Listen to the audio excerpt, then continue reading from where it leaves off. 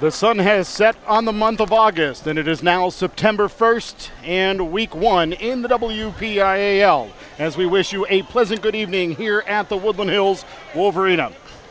Woodland Hills 0-1, the Gateway Gators 0-1. The Gators coming off of a road loss to Mount Lebanon, while the Woodland Hills Wolverines lost at home to the Central Catholic Vikings. Adam Gusky, Vince Russo on the call for you this evening out in the bleachers at the fabled Woodland Hills Wolverines. Vince, as we take a look back for the Gateway Gators a week ago, a very tough outing for Gateway. Some bright spots, but certainly a struggle overall. Yeah, it all started in the trenches, Adam. Mount Lebanon was big, they were physical, and they put the WPIAL on notice. A team that was supposed to be having a down year, a coaching transition. They came out, played incredibly well, and the Gators looked a little disheveled in week 0, but there were some bright spots. The defense held in there, were on the field for most of the game and really didn't sort of collapse until later in the contest. Kept the Gators in, but the offense wasn't able to get enough done. Only a rushing touchdown from Brad Birch in the fourth quarter.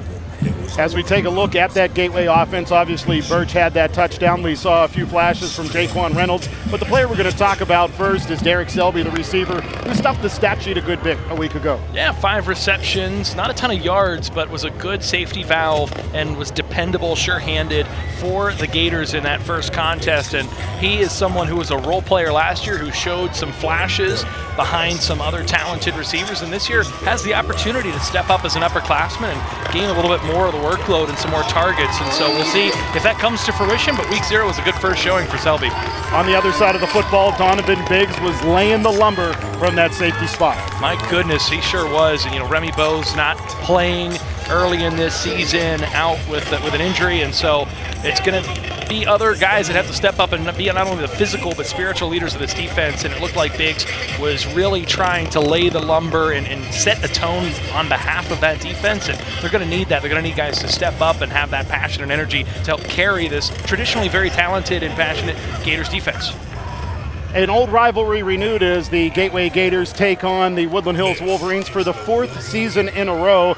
And while Gateway has won 3 straight games against the Woodland Hills Wolverines, what's really notable about the game a season ago was the emergence of Cam Walter, the Woodland Hills quarterback. Yeah, and he had some bright spots. You know, the Wolverines fell 43-7 in that week 0 contest to a very, very good Central Catholic team. But Walter still had about 200 yards passing, a 61-yard connection to Scoop Smith, who I know we're going to talk about as well. And so there were some flashes there. He's got the size, he's got the arm strength, and he's only a sophomore. So if you're a Wolverines fan, there's a lot to look forward to in the future with Walter behind center. And you mentioned Scoop Smith, an athlete extraordinaire for the Woodland Hills Wolverines, a 2-sport guy, and he has Division I offers both in football and basketball. And another 10th grader. So again, you talk about the Wolverines, excited about this season and trying to get back to the semifinals and compete at a high level, but also having a lot of youth movement on that offensive side of the ball. And Smith, he's only 5'6", so to get those D1 offers, you know he's got a ton of speed. He's someone, we talked about last week, a 61-yard connection, 8 touchdowns last season, and only a little over 30 receptions. He is someone who can take it to the house every time he touches the ball, and even had over 30 yards on just 2 carries last week against Central Catholic. So they do a good job of sprinkling him into the offense and making sure he gets his touches. Let's talk about the Gateway Gators very quickly again. Brad Birch, the 4-year starter at quarterback, 3 years here at Gateway, not in the lineup tonight, so a lot of weight on the shoulders of El Cidro Bryant. And Brian's got the size. We haven't seen any of him in game action, so making his first start, an unproven commodity, as they would say, but 6'2", 200 pounds, he's going to have that going for him, and you wonder if the offense will roll through Jaquan Reynolds a little bit more, if they'll try and establish that run early. They weren't able to last week. You know, they were really hemmed in what they were able to do offensively in the running game, and Reynolds, though he had double-digit carries, only had about 35 yards, 42 all-purpose yards in total in the game. They're going to want to get him involved more if they're going to be successful against Woodland Hills, especially without number 12 behind center. And while we have about 30 seconds until kickoff, Vince, let's talk about this rivalry. Of course, it dates back to 1987, the first season of Woodland Hills, when the Woodland Hills Wolverines defeated a then nationally ranked Gateway Gators team, the defending state champions, and it's been tooth and nail ever since, though. Gateway has won the last 3 meetings, a very cold meeting here at the Wolverina back in 2020, and that was followed up by 2 convincing home wins by the Gateway Gators. Yeah, nail-biter 3 years ago. The Gators held on for a 21-16 win here in the the cold at the Wolverina. Came down to a defensive possession where the Gators really had to dig in and stop the Wolverines. They had a last gasp chance to win. And then the last couple of years, a little more comfortable for the Gators, a 40-21 victory with a big second half. And then last year, a 21-0 shutout where they were able to really control the game, much like how we saw Mount Lebanon do against the Gators last week. Captain's out there at the middle of the field getting set to get this game underway as the sun is setting here in Turtle Creek, Pennsylvania, and that's a very good thing for your two broadcasters because as we look to our right-hand side, clearly the sun favoring that side. Our crew ready here on GatewayGatorProductions.com to get you set for this old matchup between the visiting Gateway Gators and the Woodland Hills Wolverines. And Vince, it's going to be a good one. It sure is. Both of these teams a lot to prove, and you know, as they always say, you throw everything out when it's a rivalry game like this, and we see year in and year out these two teams really get up for this one. The communities really get up for this one. We know fans are still filtering in. There's still a good bit of empty seats, but I anticipate this crowd will only get larger as we head into the first quarter here. Yeah, as you take a look at the plaza down to our right-hand side, it's very evident that fans are still pouring into the Wolverina. And, you know, this is quite literally bordering communities. Just up the road here, you've got Turtle Creek meeting Monroeville, two of the primary communities in Gateway School District and Woodland Hills School District.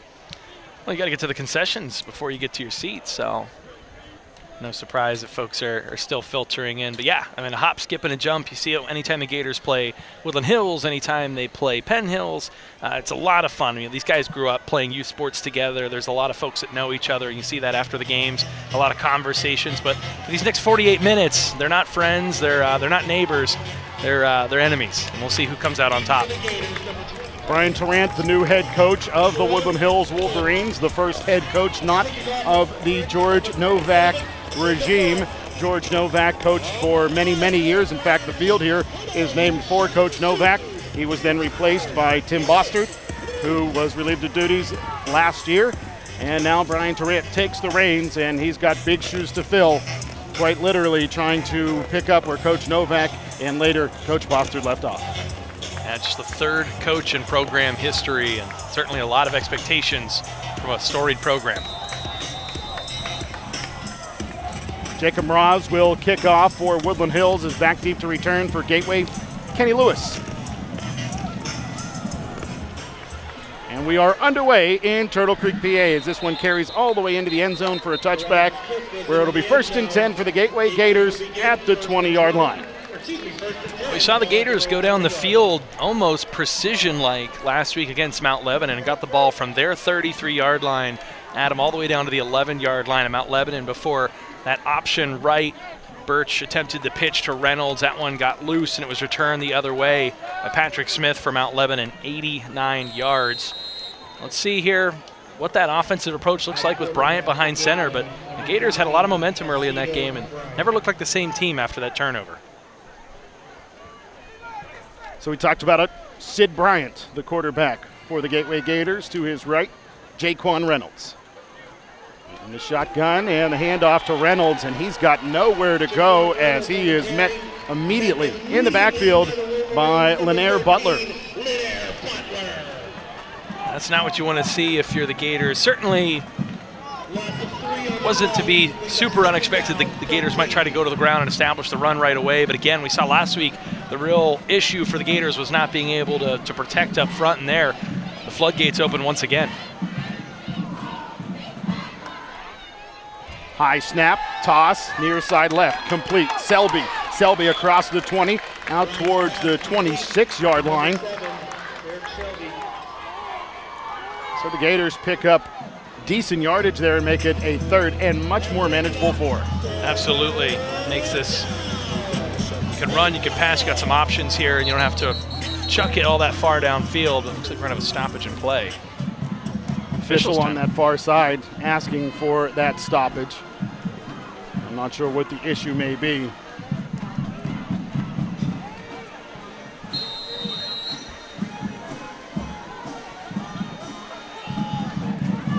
Things are back in order, and it's Bryant.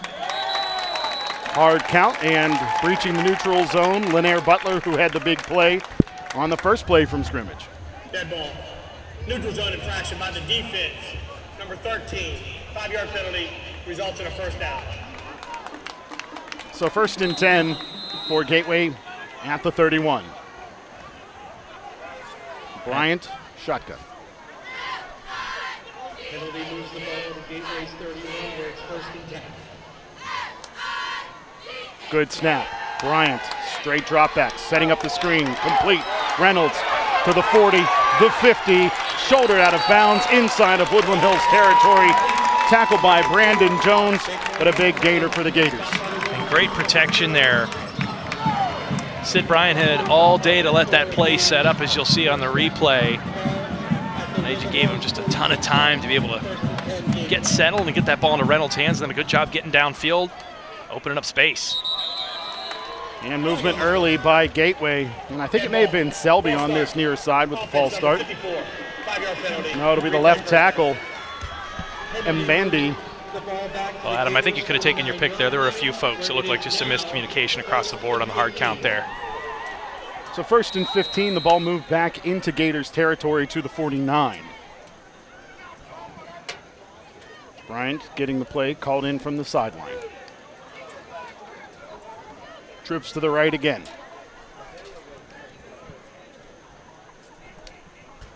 High snap, play action, looking left, throwing left.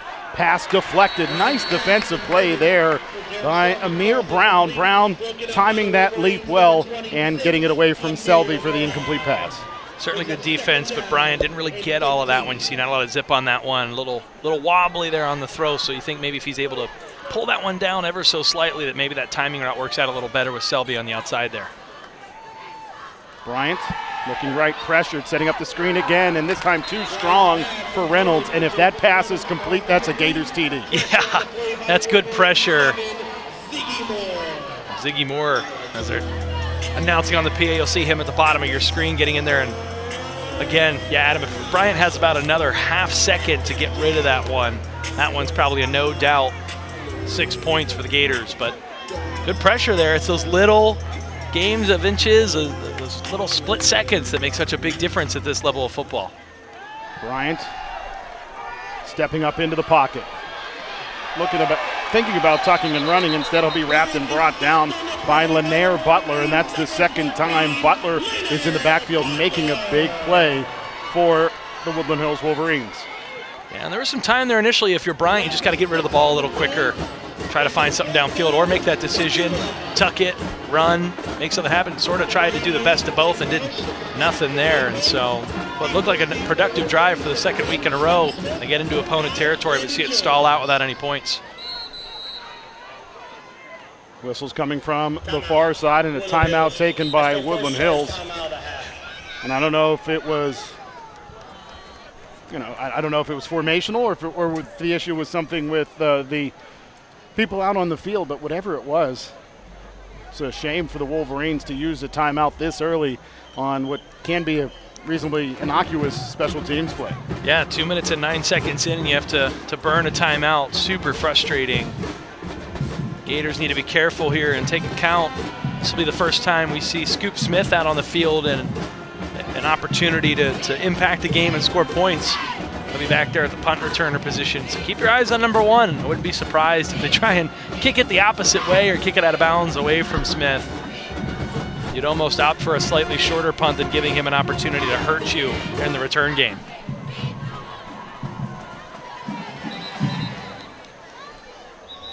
So punting for Gateway will be Blake Marsh, 5'9" senior, both the kicker and punter for Gateway.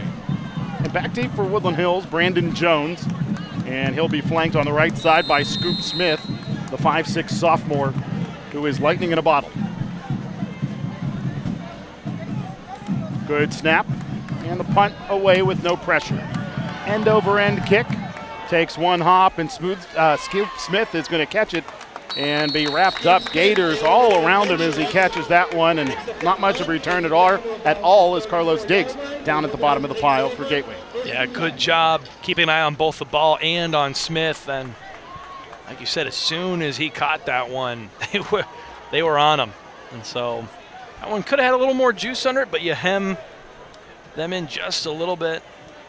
But good field position for the Wolverines here starting out. See if they can make something of it here. Walter and Smith and company.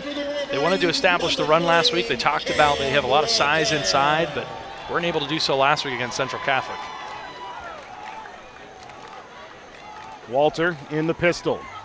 Hands off, hesitation by the back, and he'll be wrapped and brought down. Not much room there as he is stacked up and brought down. Elijah Nesby, the back on that play for the Woodland Hills Wolverines. TJ Mitchell, amongst others, on the tackle for the Gateway Gators. So you'll see down there's some real size for the Wolverines. It's just, will they be tenacious enough, as you've got all five linemen averaging more than 270 pounds down there on the line. So they've got the size, but can they use that to move bodies, open up holes? It's been yet to be seen here from week 0 into this one. Pistol again, Walter, hands off. Nesby bouncing off of tacklers, then is met at the 35, leans forward to the 36. Number 11 of the Gators, Mark Knight. So Nesby getting the bulk of the carries coming into the season, the ball carrier to keep an eye on for Woodland Hills, senior Brandon Jones, 5'8", 185 pounds, had over 500 yards and 5 touchdowns, averaged about 5 yards a carry last season. He was someone that they were really looking to be a high-impact kind of guy in these games. 2 backs flanking Walter. Walter, straight drop back, looks right, throws right, pass. Going very deep, well over the head of all players, defensive backs, as well as the intended receiver, Corday Weems, whose dad played at Woodland Hills back in the mid-1990s. He'll take that. Good coverage by the Gators. So in all likelihood, that'll bring the punt team out. And so quick 3 and out, try to get your offense back on the field and try to win this field position battle a little bit.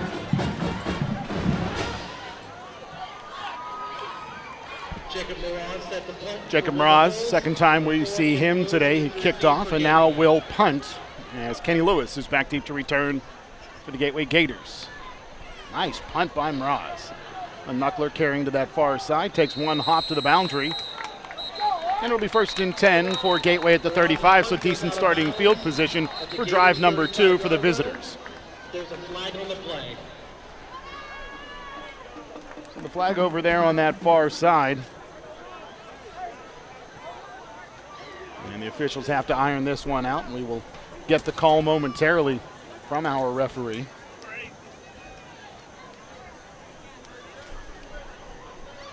And Vince, good call on the crowd still pouring in, because there has been a steady stream. There's no foul on the play. Since we got here, basically, of fans coming in, filling up both the near side of Gateway fans and the far side with Woodland Hills fans. You know, these rivalries are so great, and luckily high school for the most part, even in the non-conference, even though Woodland Hills, Penn Hills over in the Northeast Conference in 5A, and Big East for Gateway. It's so timely to talk about some of the stuff to see what's happening in college football at the collegiate level. But luckily here, these school districts and the WPIAL have done such a good job of preserving, allowing a lot of these teams to continue playing. And this is a game that you can tell these communities really get up for every year. Toss, Reynolds. Reynolds trying to go against the grain, and he'll be hit and brought down. And again, it's Lanier Butler right at the line of scrimmage. He is everywhere from that defensive end spot. He's been a real difference maker thus far. Again, up tempo. Gators staying true to what they wanted to do in the preseason. Bryant straight drop back, tosses near side. Reynolds, 3 black jerseys in front of him, and he'll spin his way forward for a gain of about 1. As the tackle is Amir Brown, the cornerback, the 5'8" junior. I know the Gators haven't been able to really establish the run in between the tackles, but going to have to do something other than the continued screen pass to Reynolds. The Gators or the Wolverines they're ready for it. They've seen it happen just about 2 out of every 3 plays. Motion man Lewis from left to right, play action. This a true screen to Reynolds. Reynolds can't escape the Wolverines. Nice gang tackling by the host Wolverines. Tackle by Andre Smith. Also in on the stop for Woodland Hills, Jaden Estes. And not very often you're going to see your running back get 3 receptions for 2 yards on a drive here. They kind of dressed it up a little different every single time, but it was in essence sort of the same play call. And the Wolverines were ready for it all 3 times there. So it's Blake Marsh to kick this one away. Great snap. Marsh gets it away. A low punt that'll take a bounce. Hits off of a Gateway Gator and will be downed by Tristan Houston back at the 30-yard line. Will be 1st and 10 for the Woodland Hills Wolverines. And obviously the strategy, keep the ball away from Scoop Smith, but in that instance, you may be well served if you're Houston. Let that ball continue to roll, because I don't think Smith is going to risk coming over to pick it up. Yeah, a little overzealous on that one. Likely cost the Gators probably a half a dozen or so yards, but you still pin them at their 30. They got a ways to go. And this is an offense that has been billed as potentially dynamic, but we haven't seen it just yet.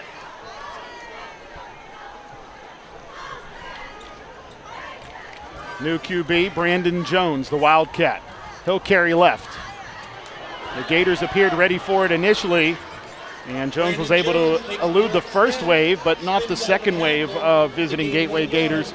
And the stop is made, and it'll bring up 2nd down and a long 9, or maybe a short 10. There's Jones. We saw him get 15 carries last week, was the real bell cow for the Wolverines. Just 57 yards against that talented Central Catholic defense. Cam Walter just under 200 yards passing, and the bulk of that went to Scoop Smith. Had 130 all-purpose yards, 100 through the air, and of course that long touchdown. Walter looking left, throwing left. The pass complete to Zykir Moore, and Moore will take it out towards the 40, but not enough for a first down for the Woodland Hills Wolverines, as Kenny Lewis gets involved on the tackle for Gateway. Yeah, and then good job cleaning that one out. I thought Mark Knight might have got in there at the end, but no, that was Lewis laying the boom. That was a strong tackle there by a defensive back that's had a lot of experience for the Gators, one of those upperclassmen. And good job preventing that forward progress and forcing a big 3rd down here. So 3rd down and 2. Walter in the pistol, sends a man in motion. Forward pitch completed. Moore running left. He's got the first down. Donovan Biggs makes the tackle. But a nice gainer there for Woodland Hills, sets them up 1st and 10 at the 36-yard line inside of Gators territory. A good play call there, a little misdirection. You think they're going to go with the jet sweep, and then they sort of just sneak it in there. That play's become so popular at all levels of football. Just that quick shuttle to the tight end with some misdirection, and that time the Gators really bid on it, and that led to a lot of open running room there for the ball carrier Moore. Walter again in the shotgun.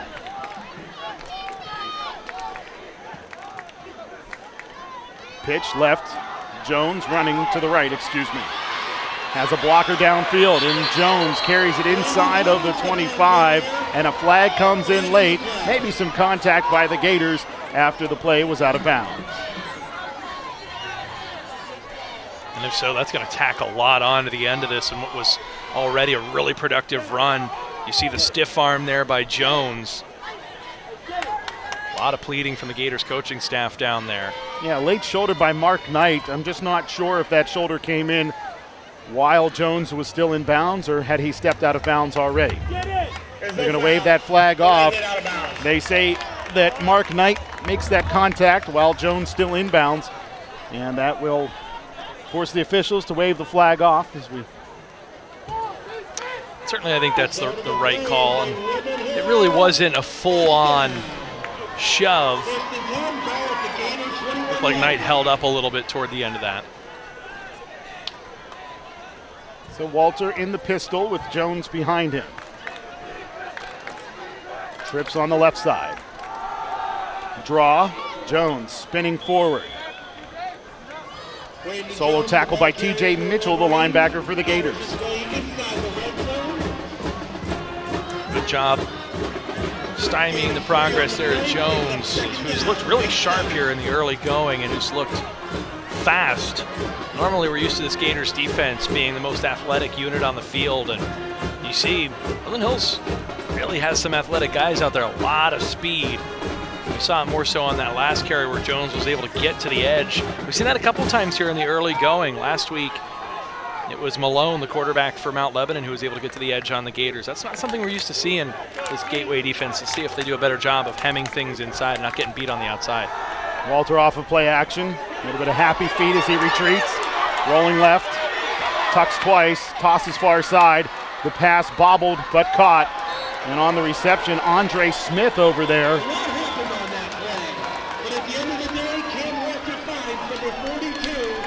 And Smith is forced out of bounds after a gain of just 1 over on that far boundary. And what great pursuit by Roberson Louis June, the sophomore, who was just tenacious chasing Walter.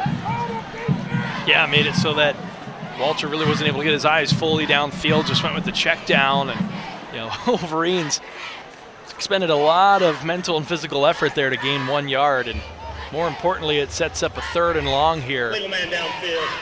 Offense number 77. 5-yard penalty. Replay 2nd down. Oh, never mind.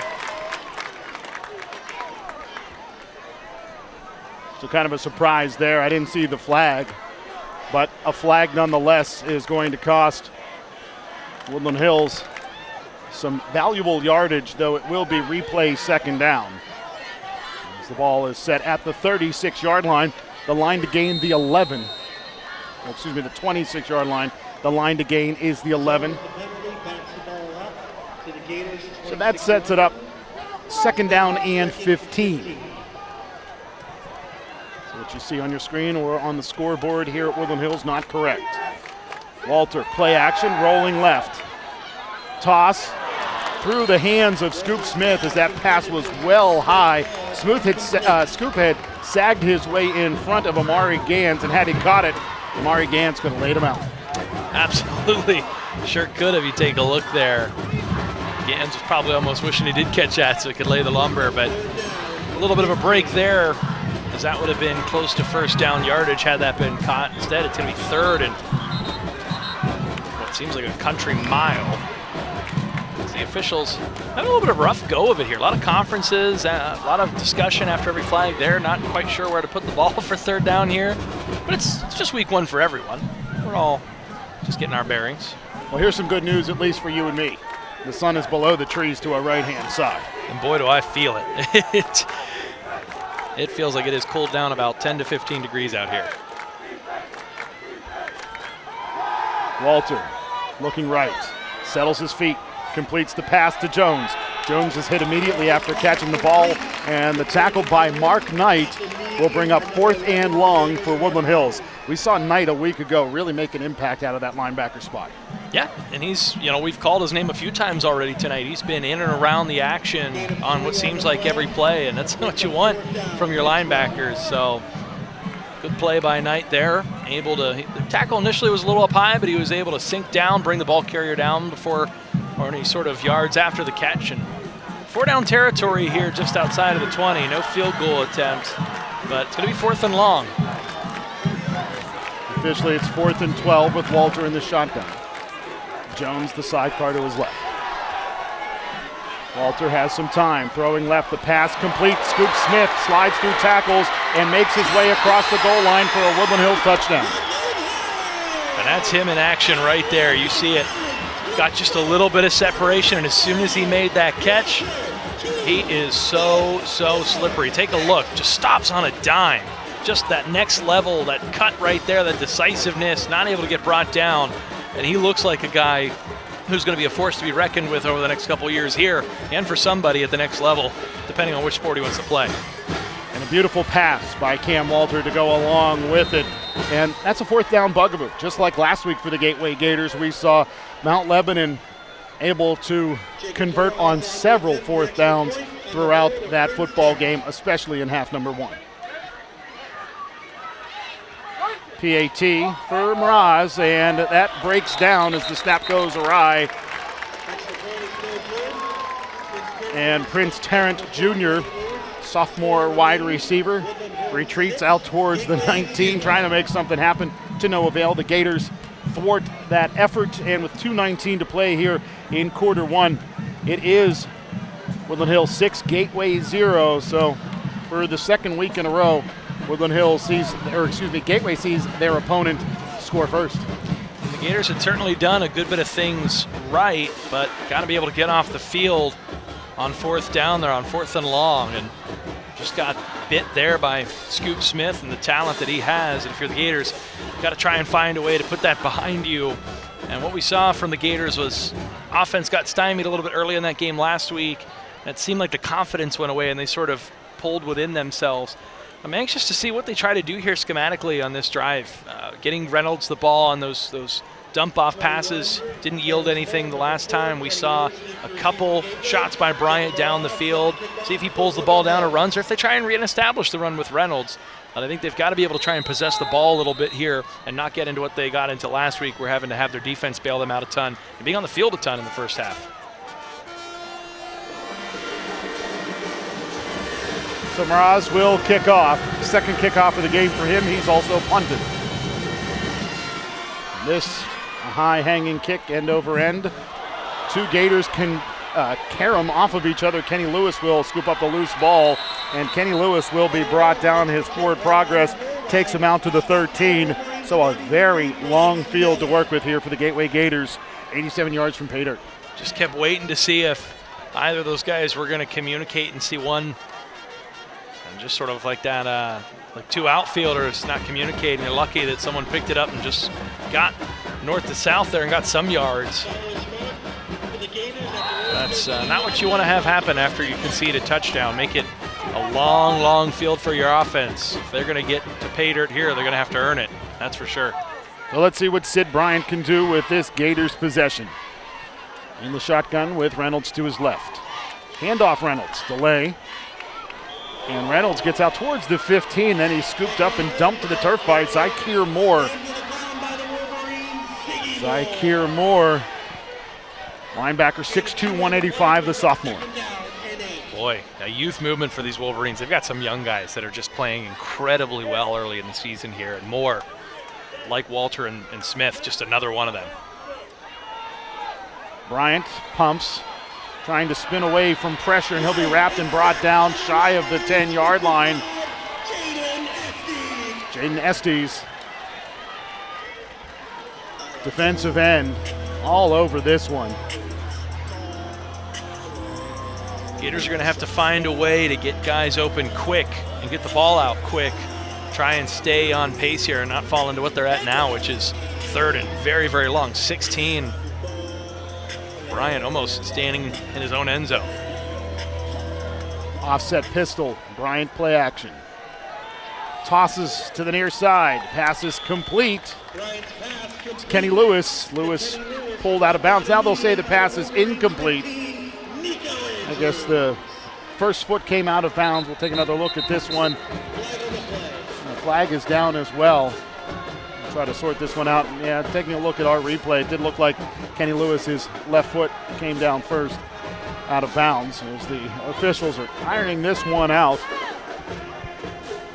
Gateway finally returns home next week to the friendly confines of Pete Annamarino Stadium just up the road in Monroeville, Pennsylvania. Their final non-conference tilt of the early portion of the season against the North Hills Indians. And that'll be the Franklin Regional Panthers coming to Monroeville. After the play was over, dead ball, unsportsmanlike conduct, number 42, defense, 15 yards, result in first down. So the official says that a first down, and now the umpire is going to step in and try to iron this one out a bit.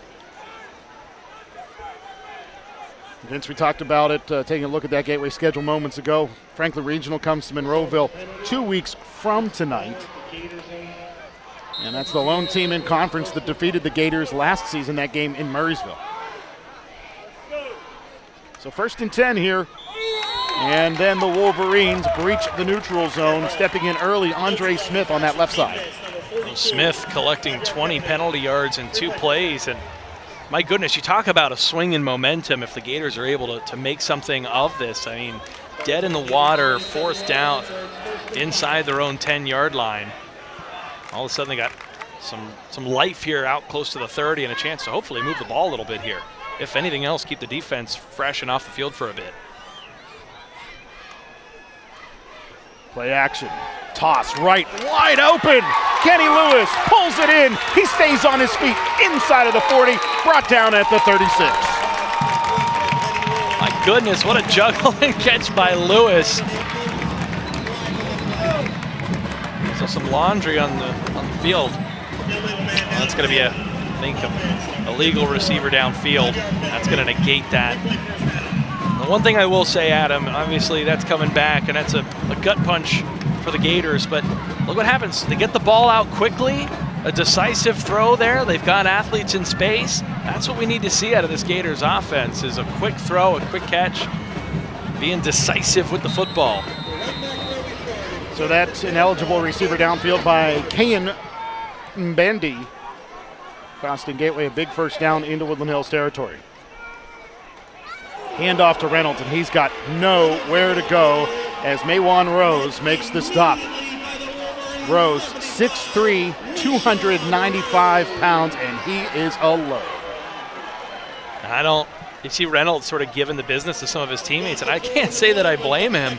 Every time in this game he's gotten the ball in the backfield, he's been hit before he's even had his feet set with the ball. They've got to take better care of their ball carrier, or else he's not going to finish this game.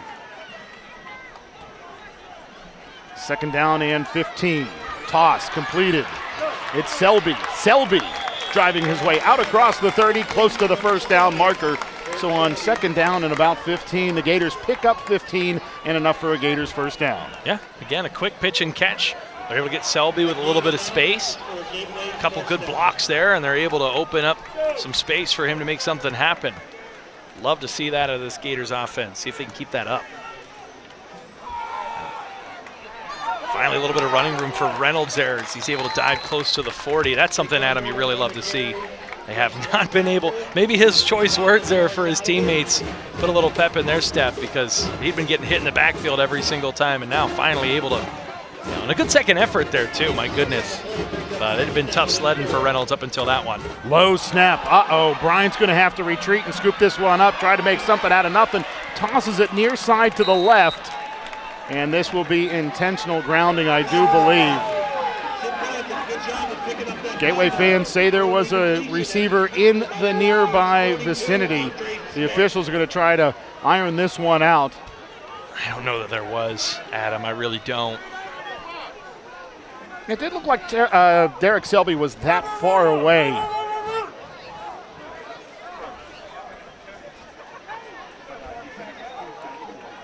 The officials still trying to iron this one out. They are going to say intentional grounding. 5 yards from the spot of the foul, loss of down, and this ball is all the way back to the 14-yard line with a line to gain across the 40 to the 42-yard line.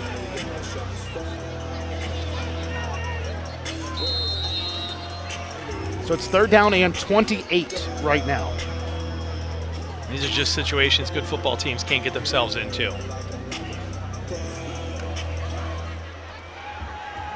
A lot of time. Woodland Hills all over that one as the screen pass intended for Reynolds is complete, but George Hill saw that one coming from a mile away and made the play.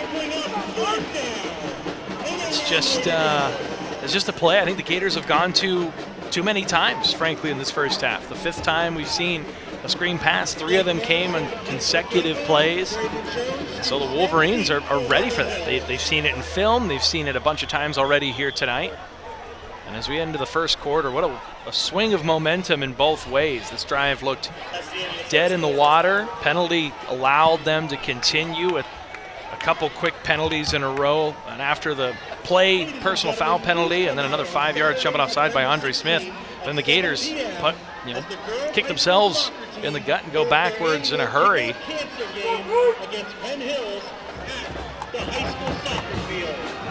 Looking ahead for the Woodland Hills Wolverines, their season will continue as they'll hit the road next year, or next week rather.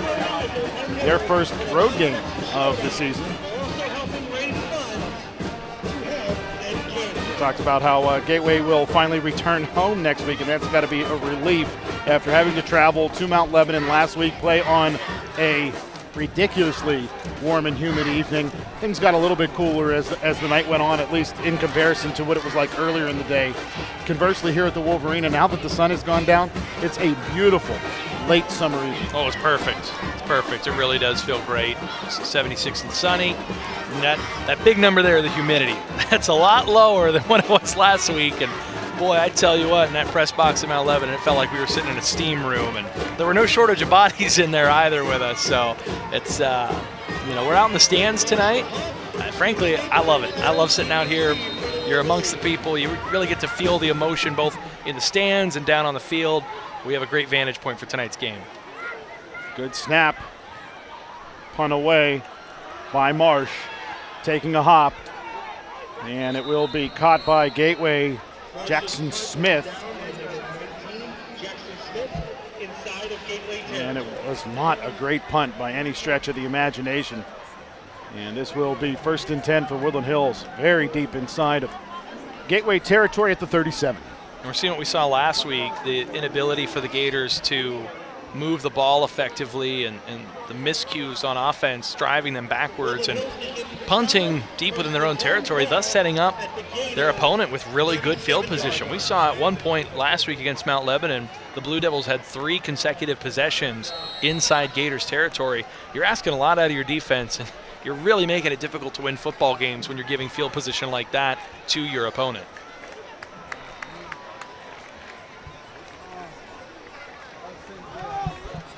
Handoff, Jones running left. And there's a flag down in the Woodland Hills backfield as Jones picked up a yard or 2. Jacob Santo on the tackle.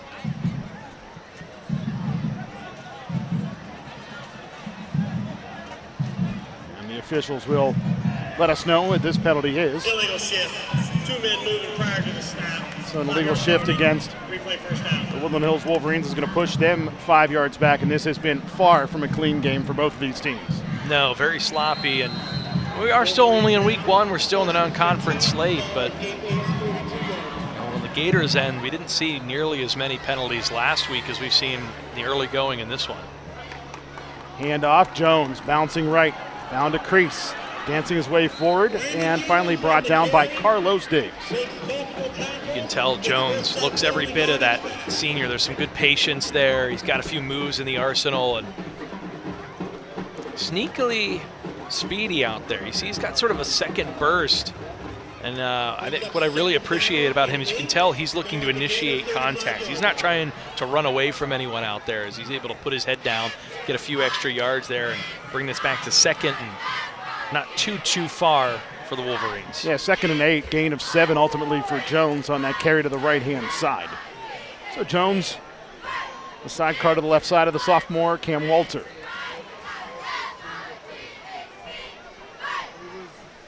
Walter off of play action, pitches left, steps right, tosses. Caught by Scoop Smith for a Woodland Hills touchdown. You can't let that guy get behind you. Well, the Gators did just that, and Smith caught that one against sort of his lap there, it almost looked like, and was able to take that one in for an easy score. And Gators reeling here early in this one. We're on the Gators side, and it is silent here.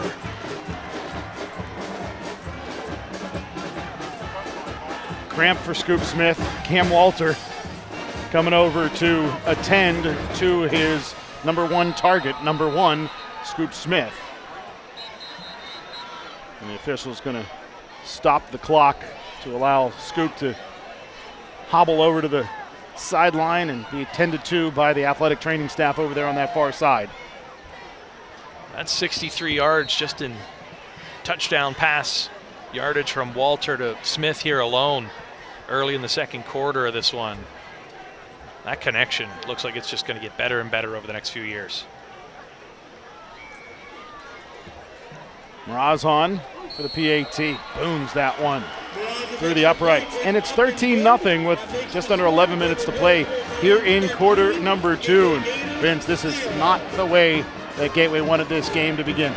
No, not a chance, Adam. And now you've got to wonder, now this is the exact last situation you wanted to get into, the backup quarterback And an offense that already has had some struggles here in the early part of the season is now you've got to figure out how do you open it up and try to get back into this one down 2 scores here through 1 quarter and 1 minute and 3 seconds. And so what will this offense look like for the Gators? Will they try to reestablish a run? Are they going to try and push the ball downfield? Or will they still just try and continue to dump it off into the flats to their playmakers? And they've had some mixed success there. They've gotten Selby the ball, who's been able to get a burst downfield, but trying to get that ball into Reynolds' hands, it's been really difficult for the Gators both last week and this week. Not sure how they're going to change that.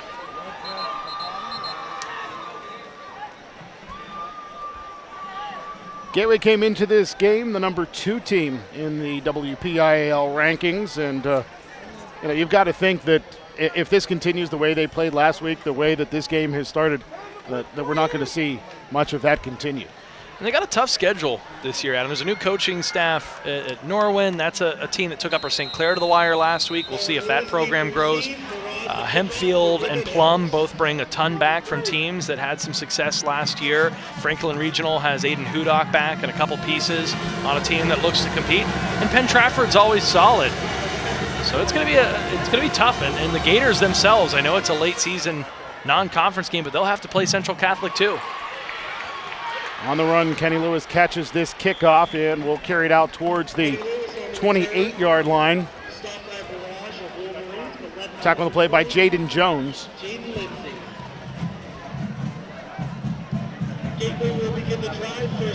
A word that we talk about a lot, and a word that I think is such a big lesson these student athletes learn from sports is resiliency. And then for the Gators, it's how much resiliency do you have? You've given up a couple scores, you've fallen behind early. Are you able to focus on the next play and sort of put that back in the peripheral? And what can you make happen here? Bryant in the shotgun. I think with Gateway right now really needs to just get some quick hitting plays going. Plays that take a long time to develop are not what's going to work with this Woodland Hills defense, as that pass is completed on a quick misdirection, and it's complete to Ahmad Harris, who carries it out across the 30 towards the 33 or 34-yard line. Couldn't agree more, and you see it in practice right there. Think about 2 of their more productive plays. They got a first down on 2nd and 15 by just getting it to Selby quickly on a quick throw across into the flats, and then a quick one over the top to Kenny Lewis. The play did get called back, but it was a quick throw. It didn't take much time to develop. Jaquan Reynolds trying to bounce it outside right, and the Gators are there to shut that one down. Zykir Moore, the first one there on the tackle. Moore already having a great game for this one being just a little over a quarter in. And again, Reynolds fighting for every single yard here. And this is a big 3rd and medium here. The Gators desperately need to try and keep this offense on the field, build some continuity, and get some points on the board. 2 receivers to either side with Bryant in the shotgun. To his right is Reynolds. Snap, fumble, picked up. Bryant running left, tosses. An attempt diving towards it over there on that far side was Selby. And I'm not sure if Bryant would have been well served to try to pick that up with the legs. I didn't see all the pursuit, but there was some greenery in front of him from my vantage point. Well, we'll take another look at it here.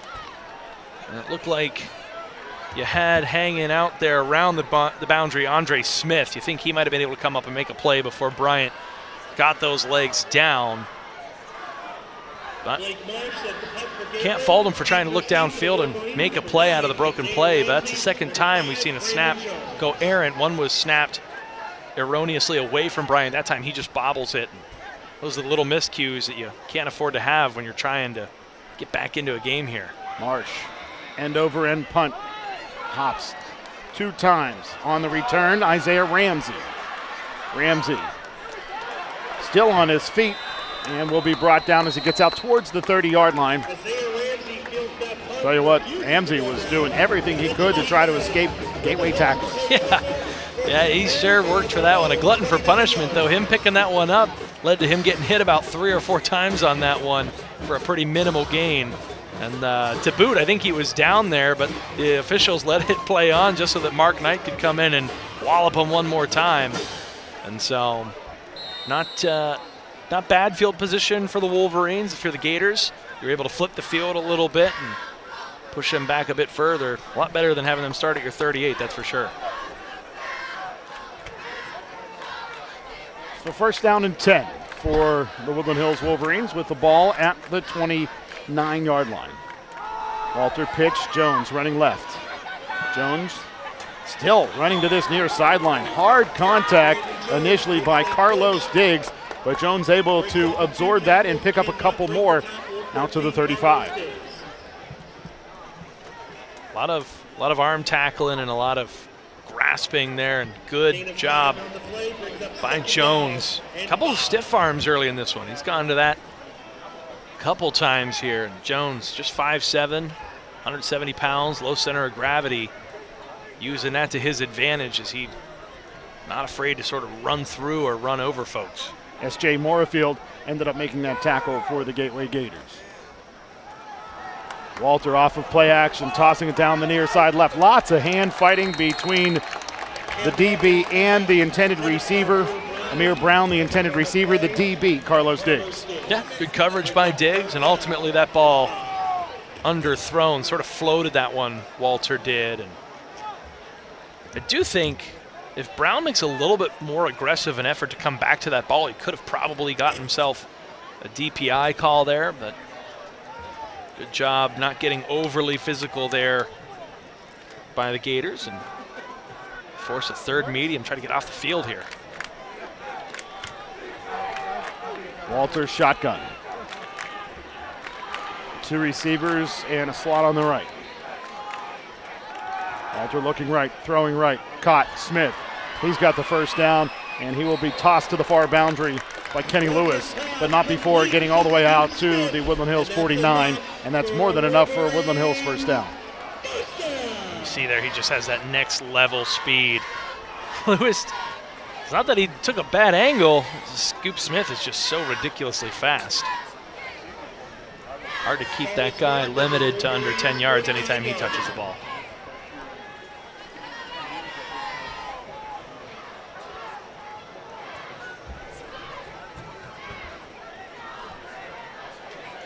Walter will settle in the shotgun, sidecars to either side this time. Andre Smith on his left-hand side, the handoff to Jones. Jones dancing, driving his way forward, and then he'll be knocked down to the turf. Gain of about 2 inside of Gateway territory to the 49. And Woodland Hills is doing what I think it would have been nice to have seen the Gators try to do early in this game, is just stick with the run. There's been a number of plays where Jones and company have only gotten a handful of runs. Elijah Nesby getting held 0, 1, 2 yards, but they stick with it, and they've seen that blow up and give themselves opportunities to get some chunk plays, wearing down that interior of the Gators defense a little bit. On the other side, Gators haven't been able to really establish much with Jaquan Reynolds. He's been getting hit a lot in the backfield, only had 1 or 2 real bursts so far in this one. Nesby, the tailback this time, next to Walter on the right. And an end around, now a reverse. And a toss to a wide open Scoop Smith, who catches the pass and will carry it all the way for his 3rd touchdown of the game. A little trickery by the Woodland Hills Wolverines. And the Gateway Gators find themselves down by 3 scores. Brown goes left, or excuse me, Nesby goes left, Brown goes right, settles the ball down in his hands and tosses it to a wide open Scoop Smith, catching it at the 32, and he takes it to the house, able to slide out of the tackle of the Gators' Sean Moorfield Jr. Just no answer there for Smith. He's able to go up and get that one, and the moment that he catches it, he's just so elusive at the Gators, unable to bring him down. Snap a little high, but the kick is up, and that PAT is good. And with 7:49 to play here in half number 1, Woodland Hills Wolverines have opened up a 20-0 lead on the Gateway Gators. And over 112 yards by Scoop Smith just on these 3 touchdown catches. So he's over the century mark with the ball in his hands. My goodness. Tough sledding here for the Gators, and this is not something that we've seen happen to this Gateway team in quite some time, to have 2 weeks in a row where they found themselves down by 3 scores. Now they got to dig deep without their main signal caller and main linebacker on defense and try to find a way to chip away and get back into this one and play for pride at this point. Play to live up to what has been just such a model program of consistency in 5A. They've got a lot of work ahead of them as everything has gone the Wolverines' way thus far in this one. So again, 7:49 to play here in quarter 2. 20-0 your score.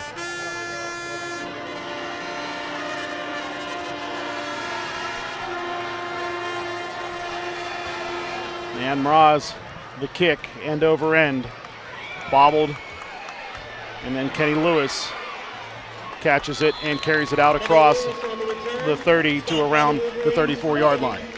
Lewis has been a real bright spot when he's caught. They had that initial return earlier in the contest where he and the other return man, number 21 Terrence Cole, ran into each other. But Lewis, last couple times he's gotten that ball and been able to get north in a hurry.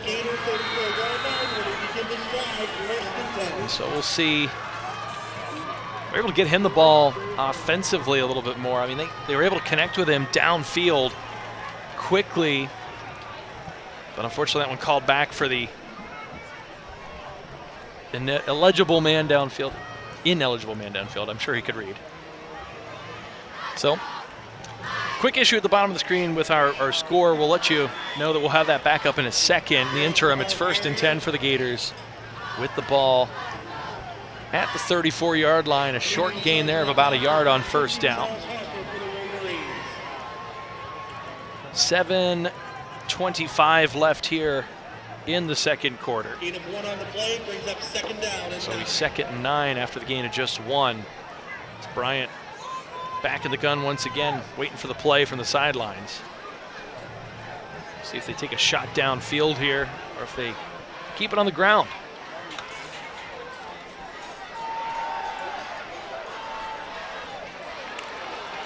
Nice connection.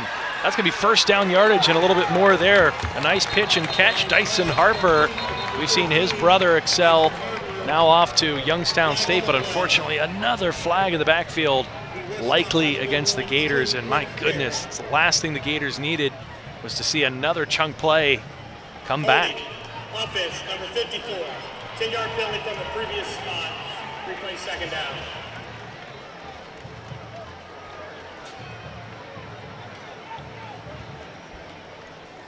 Well, Vince, thank you for stepping in there. Got our scoreboard back up and working. A new scoreboard here at the Wolverina leads to new scoreboard operators, and they moved the scoreboard controller, which unplugged our score bot down at the bottom. It's always something, broadcasting high school sports. Pressure on the quarterback. Bryant, he eludes the pressure, slithers his way forward to the 25. A flag comes in. This may be roughing the quarterback. There was a lot of contact up towards the head of Bryant. Obviously, the referee's going to have to sort this one out, but you know, this game offensively has not gone the way the Gators wanted. Defense, 5 yards, 3-play 2nd down. So an incidental face mask, 5 yards. Replay the down as the ball pushed out to the 30. But like I said, Vince, not only has this not gone the way the Gators wanted offensively, but defensively, they've allowed Scoop Smith to get behind them too many times.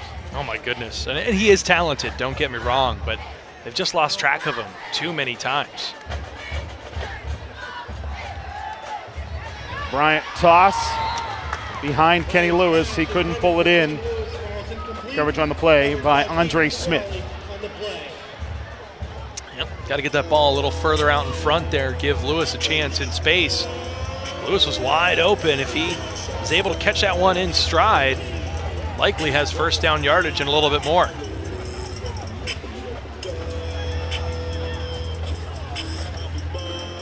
Good snap. Bryant pressured, rolls left, steps up, throws in and out of the hands of Dyson Harper. Harper, I think, was thinking run before he had the ball, and it caroms off his chest to the turf, incomplete, and the punt unit comes back on for Gateway. Just been that kind of night in the early going here for the Gators. And a great job by Bryant. Sid Bryant gets out of the pocket, is able to extend the play, rolls to the side, he's comfortable, that right arm, and uncorks a real nice throw right on the numbers there to Harper, who just, like you said, Adam, was thinking about the next step of the process before finishing that catch. So again, it's the punt unit. Lake Marsh to punt it. Wobbly snap this time. Marsh, a low knuckler, takes a bounce and will be returned by Jones. And Jones is wrapped and brought down immediately as the tackle's made by S.J. Moorfield for the Gateway Gators. The Wolverines have no qualms about picking that ball up with Gators bearing down on them on this punt return unit. We've seen it a couple different times here. We've seen Scoop Smith, we've seen Amir Brown, we've seen now Jones, the main tailback. But they believe that they've got the athletes, that they don't need a whole lot of space to be able to turn nothing into something. And Scoop Smith has done that single-handedly here in this first half.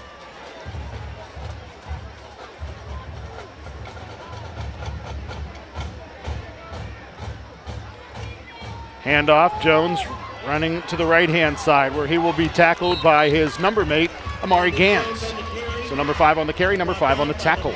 You saw Gans trying to punch that ball out. Kenny Lewis coming up and a pop there at the end for good measure for a very minimal gain. A good job there, Gans wrapping up the ball carrier and stymieing progress before Jones could really even get his motor started. See if they can sustain that and see if they can avoid giving up that big play. Like we said, all these 3 touchdowns, over 112 yards of yards through the air. It's an average of about 35 per touchdown. Two receivers to either side. Walter has time, tosses to Scoop Smith. And Scoop Smith showing some strength, not initially brought down by Gans, but cleaning up the play, Kenny Lewis for the Gators. Yeah, I was just about to say the same thing. Again, Smith, 5'6", 135 pounds he's listed on the roster, and you see there he's almost able to slip away from Gans, who's 5'11" and has an extra 35 pounds of muscle on Smith. But Smith able to stay up on his feet at least for a second there before a bit of gang tackling by the Gators makes that a minimal gain and a 3rd and very long here.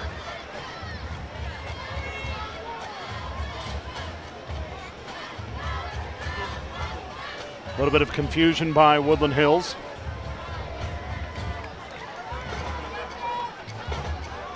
Rolling right, throwing the pass complete to that far side, and a Woodland Hills first down.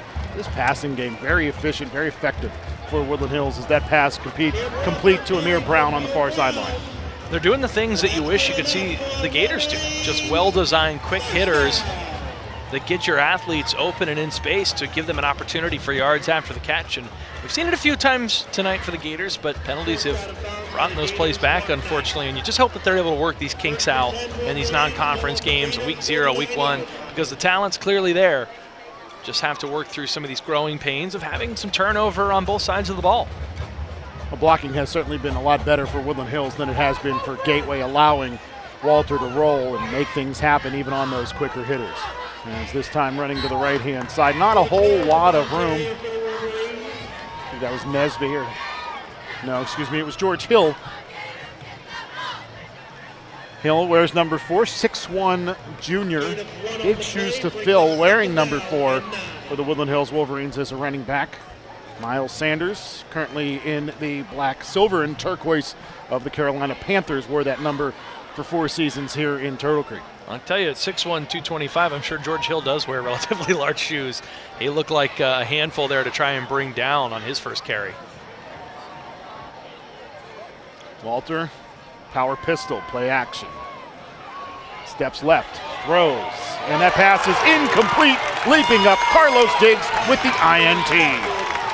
Hopefully that's the spark the Gators needed to try and get themselves back into this. We have yet to see this Gators defense have that big play ability, and certainly a big part of that is they lost Dallas Harper last year, who was a turnover juggernaut machine, and they don't have Remy Bose in the lineup right now, who applied a ton of pressure. Him and Matthew Brooks were always in the backfield, which really sped up that internal clock for quarterbacks and resulted in a lot of turnovers. But there, just great coverage.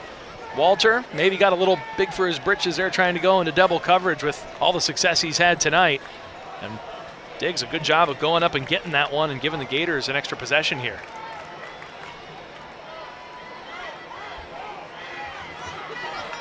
Sid Bryant out of the shotgun. Steps left.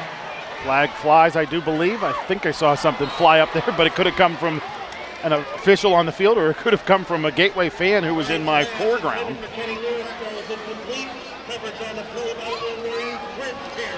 So no flag, just an incomplete pass brings up 2nd down and 10. And another ball there that Bryant's going to want to have back. If he pulls that one down just a little bit, he's got Lewis out there toward the 1st down boundary. So Sid Bryant in the shotgun, sidecar to his left wing on the left of the formation as well. Early pressure. Bryant rolls left. Dumps it off. Harper catching it. Out across the 30. And a little pushing and shoving after the play ends. Some extra whistles by the officials, but no flags fly as cooler heads prevail. Again, Bryant able to make something out of nothing there. And if nothing else, you've got to appreciate he doesn't look overwhelmed out there, Adam. He doesn't look panicked. Rolls out, constantly trying to get his eyes downfield, is able to gain at least a few yards there to make this a 3rd and somewhat medium. But again, for the 2nd straight week, the Gators QB, whether it be Bryant or Birch, has had a hard time really getting established in the pocket. Been on the move. Setting up the screen.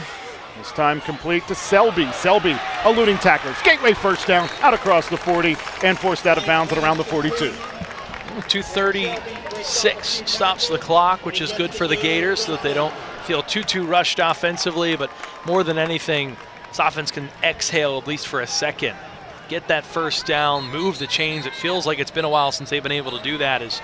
Looks like there's a Wolverine down with some cramping. Gives the Gators a chance for an impromptu timeout with 2:36 left. But if nothing else, if the Gators can at least just possess this ball, put together some longer drives, and have the opportunity to build some momentum, that feels worth its weight in gold with how tough things have been for the black and gold thus far this season. So earlier we talked about some of the rankings as the Gateway Gators had slipped from number 1 to number 2. As we take a look at the Pittsburgh Post-Gazette top 5. So Gateway slipped to number 2 in the Trib, but number 3 in the PG. Penn Hills undefeated 1-0. Number 1, Peters Township 1-0. They're a solid team from what I understand. Gateway number 3, Pine Ridgeland with a loss last week is number 4. Bethel Park rounding out the top 5. And one thing that you notice in that ranking, you don't see more than one team out of the Gators conference. Yeah, same goes for the Trib High School Sports Network rankings as well. Gators still slotted in at number 2 there with the same 5 teams, just in a different order. And you have to think the Gators, unless they're able to really make some hay here at the end of this 1st half and the 2nd half, those rankings are going to look a lot different for them next week. Bryant with some time as he rolls to his right, tosses, and this one will be intercepted. Sagging underneath, Amari Gams with the INT. Excuse me, that was Brandon Jones with the interception, racing far sideline. There's a flag down back at around the 32-yard line. And the Gateway fans down below us are certainly adamant that this one may be negated. There's also a flag back near the line of scrimmage, Vince. Well, Adam, at least down here right in front of us on the defensive side of the ball, there's going to be 2 separate penalties on Nico Andrews. A block at the back initially after the interception, and then coming back, Dyson Harper was trying to get back into the play to make a tackle, and then Andrews threw him to the turf again and then got on top of him and threw him down again. So even if it doesn't negate the interception, it certainly will negate the return. As we take another look at this one, the pass intended for Harper shorted, the INT by Jones. And initially, there was a defensive back, Nico Andrews, that you mentioned, draped on top of Harper. So while the pass was short, that still could be pass interference. We're going to have to iron this out because there are flags everywhere, quite literally. 2 down in the defensive secondary, 2 near the line of scrimmage. Horse collar, defense, 15 yards from the previous spot. That penalty will be accepted and will be a first down. Pass interference, defense, that penalty's declined. So as we take another look at this one, Vince, apparently the horse collar happened as flushing to this left-hand side. Yep, back of the jersey grabbed right around that nameplate. And that horse collar negates the INT. So either way, that INT was going to be negated, whether it was the DPI or the horse collar. That puts the Gators in great field position. Can they make something of it and try to go into the half with a little momentum and pull this within a 2-score game?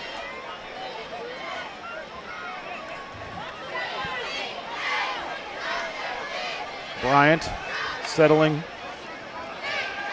pressured, complete to Reynolds on the screen. He's got nowhere to go except to the line of scrimmage. Those screens are very difficult to set up against the defense with the speed like Woodland Hills has, because you've got to hold for 2 seconds, and if you don't hold up that rush, your quarterback's going to get killed. Yeah. And if it's slow to develop the other way, the Woodland Hills defenders are going to be able to sack back and very quickly get over and make the play on the receiver. And so far, we've seen both happen tonight. It's been tough sledding. I still think if they can try and find some quick hitters here on the outside to Selby or to Lewis, that's where they've been at their best. They just got to keep from having guys getting downfield. That ineligible man downfield has been a killer a couple times for the Gators, but they've had some flashes there, even with Bryant back there at quarterback, that if they're able to get a quick 3-step drop and then throw out within 2 seconds, they've been able to have some success in that arena. So Vince, we looked forward for the Gateway Gators. We talked about what's coming up next week against North Hills, and the following week against Franklin Regional. But then the Gators are going to go on the road against a Plum Mustang team who's got so much to play for this year.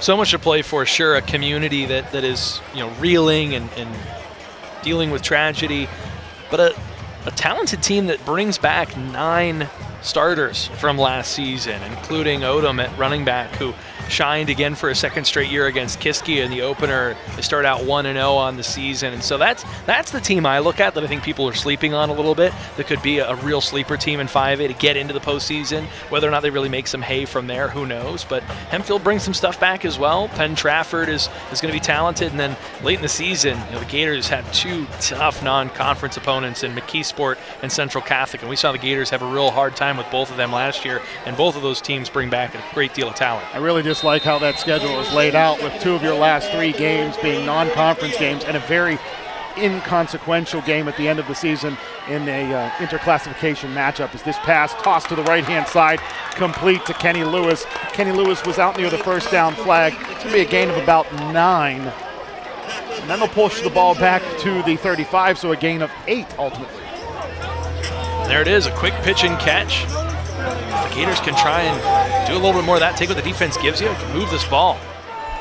3rd down and 2 becomes 4th down and about 4, as Jaquan Reynolds is met in the backfield and brought down by Charles Harper.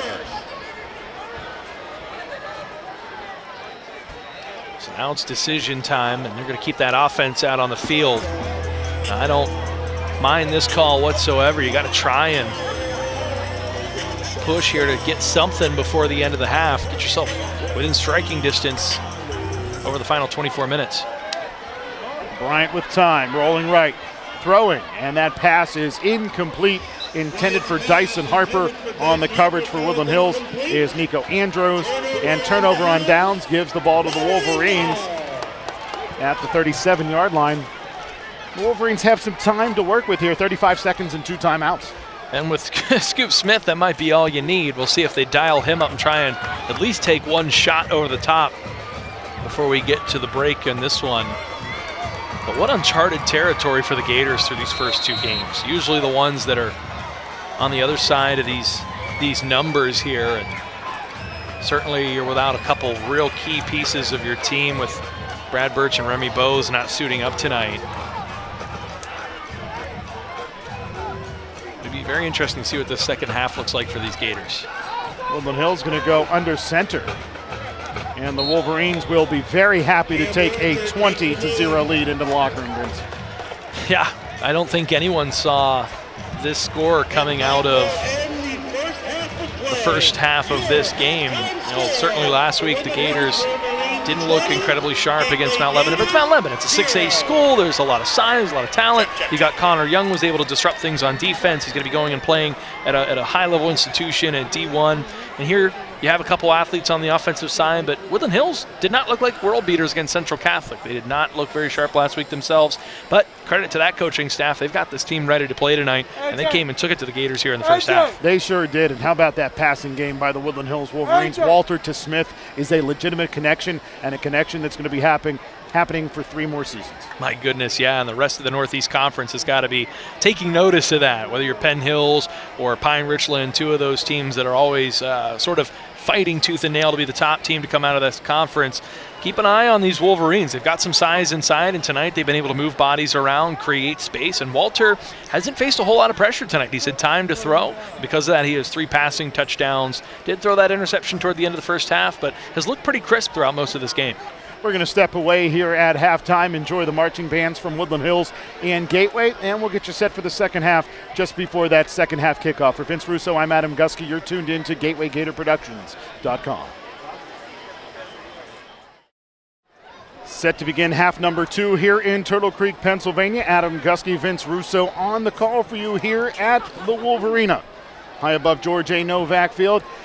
It's good to have you along with us this evening here on GatewayGatorProductions.com. And Vince, as we take a look in the rearview mirror for that first half for the Gateway Gators, offense only had a couple of opportunities to get something done, and defensively, big plays were the name of the game, allowed by that Gateway defense and made by that Woodland Hills offense. And a big part of that we talked about, Adam, that first half is the Wolverines' passing game did look incredibly crisp.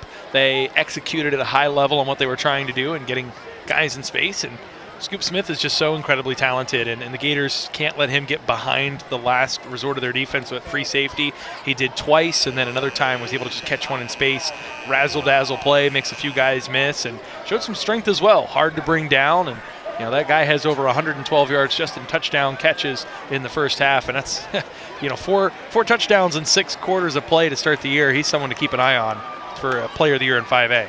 Vince, as we take a look at the Gateway offense, something that Gateway is going to need to do is figure out how to put some offense together. They've tried running the ball with Reynolds. They've tried throwing him the ball on some screens, and that hasn't worked very well. I think one thing that the Gators need to do is continue to have Bryant roll out quick passes to some of those receivers who are finding themselves open quickly in the Woodland Hills zone. Yeah, the rollout was really working well. Bryant moves well and throws the ball pretty well on the run, but he has to have enough time, and there have to be plays designed with guys coming across the field that he can put that ball on the numbers and get them in space. We saw that just a few times, but a couple times brought back by penalties, unfortunately, and you start to get really concerned about this Gators offense. 6 quarters of play, just 1 touchdown, and that came in sort of garbage time situation against Mount Lebanon where they were playing prevent defense, and the Gators were able to sort of dink and dunk, and then Brad Birch was able to run up the gut for about 5-6 yards for a touchdown. Bad news for the Gateway Gators. They don't even get the ball to begin the second half. They give it back to Woodland Hills to start half number 2, and a very talented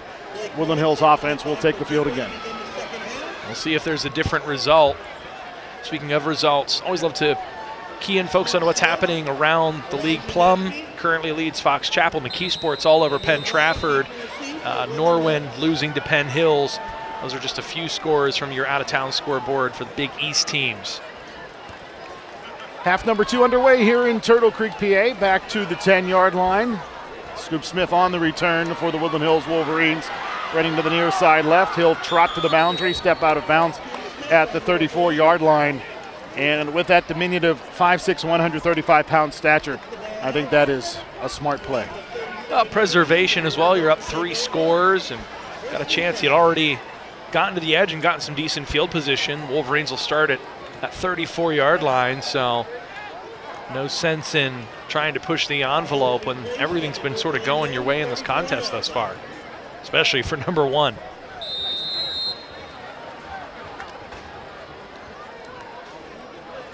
Number 1 will split slot to the right. Walter in the pistol with Jones behind him. Handoff, Jones met hard by Amari Gans, and then the play cleaned up by the defensive lineman for the Gateway Gators, Jacob Santo. Yeah, good job there, wrapping up the ball carrier low, and a good job hanging on there by Amari Gans. Make sure that Jones had nothing to work with there. And nice loss of a yard there. Push them back, try and keep them off schedule, not give them anything easy. And for the Gators, it's about just making sure you don't give up those big chunk plays. Like we said, all 3 of those touchdowns came from at least 28 yards out.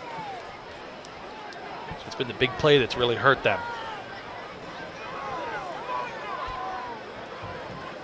Shotgun this time for Woody High on 2nd down and 11. Walter, pressured, rolls left, settles his feet, completes it to Jones. Jones off to the races, down the near boundary, finally pulled out of bounds by J-Rare Phillips. T.J. Mitchell was with Jones, and you'll see on this play he just makes the decision to try and go for the quarterbacks. It looked like Walter was going to run, and that opens up Jones back behind the defense there. And all of a sudden, he's off to the races with only 1 man to beat, and a good job getting through that stiff arm. It's Jair Phillips making sure to make that tackle to save the touchdown, but that flips the field quickly for the Wolverines, who suddenly were inside their own 35. Now they're inside the 35 of the Gators.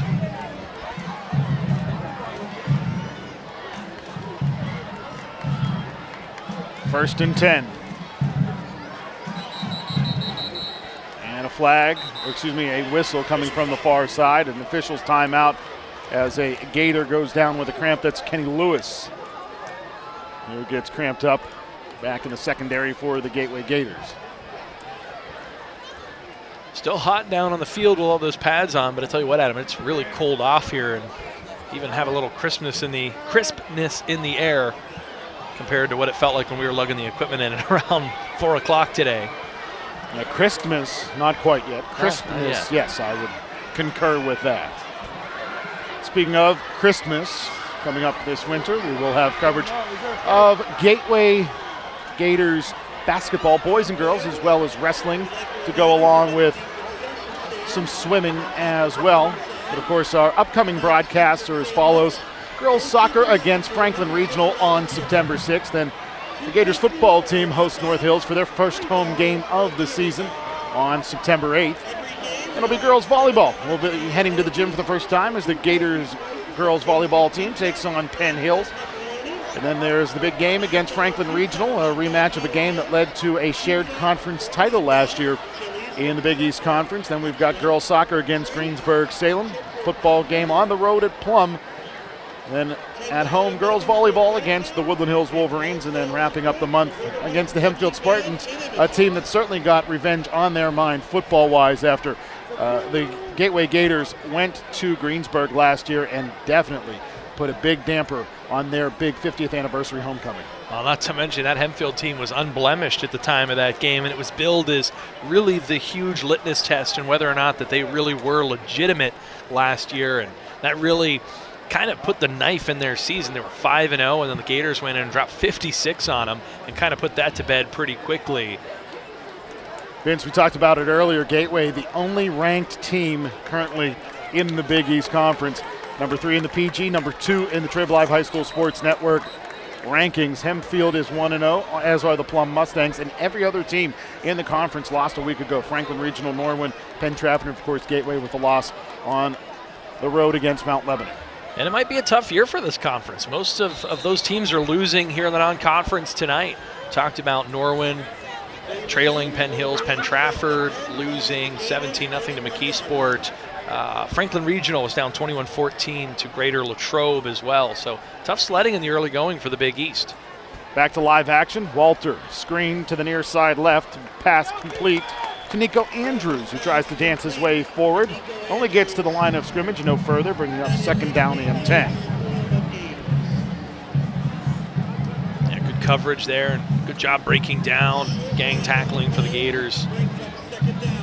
Again, they've done well 9 out of 10 plays, but it's these big chunk plays that have absolutely killed them, and that long completion to Jones set them up with really great field position. But if the Gators can hold here for a couple more plays, you think this is probably 4-down territory. You got yourself a chance to try and get the ball back. Start putting it the other way offensively, build something here. Walter in the pistol, straight drop back, pressured, rolling right. Eludes the pressure. The second wave he's not able to get out of as Jacob Santo leads the charge on the QB sack. You're starting to see a little bit more pressure here from this defensive line, and you're seeing in that second quarter the Wolverines were able to run the ball pretty effectively, at least to maintain drives and get small chunks of yards, 3-4 at a time. And tough sledding here on this drive. Other than that long completion to Jones, they've gotten into the backfield, and Santos himself there has gotten close a few times, that time able to wallop the quarterback Walter. That's the first sack we've seen tonight for the Gators, and that one makes it third and very, very long, which is fortunate for the Gators. Gives them an opportunity to hopefully get the punt team out there, get the ball back. Cam Walter in the shotgun. Sidecar to his left-hand side is Elijah Nesby. Play action. Setting up the screen.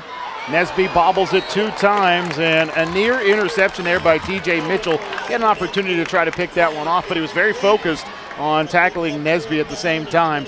Regardless, that'll bring out the punt unit for the Woodland Hills Wolverines. Yeah, and regardless, a good play. Made sure that no matter what, even if that was miraculously caught by the back, that he's laying the boom and making sure that the ball carrier is not moving forward in any meaningful way. So Kenny Lewis is back deep to return for the Gateway Gators, and punting for the host Wolverines, Jacob Braz. 5'9" sophomore. Second year as the kicking specialist for the Woodland Hills Wolverines. He'll step into this one, and it's a beauty. Hops in favor of Woodland Hills to the boundary and will be kept in bounds at the 11-yard line down there. And a long field to work with for the Gateway Gators. See what kind of adjustments they made from an offensive play calling standpoint. They went heavily with the screens, and you and I talked about it a little bit off air, Adam, and how hard it is against an athletic defense like Woodland Hills to effectively set up the screen. Got to stay there and set up enough time to give your quarterback the time not to get demolished, but get the ball out. But then once they've gotten the ball out, that defense and the athleticism of the Wolverines, they've been able to flock to the ball and recover so quickly and so effectively that's really nullified a play that the Gators really like to run. Gaping hole, and Jaquan Reynolds carries it out across the 20. Hit hard, but he is knocked down to the turf and down at the 21-yard line. A gain of 10. It looked like it could have been for a lot more, but that Woodland Hills defense swarms and makes the play. Yeah, so athletic, and we saw there on the offensive side of the ball, George Hill in the first half got a carry and was able to use that 6'1", 225 frame to drag a few guys, and that time he's laying the boom on the defensive side of the ball with that big frame. Again, Jaquan Reynolds on the carry, up the gut, picks up a couple. He'll be undercut and brought down by Zakir Moore.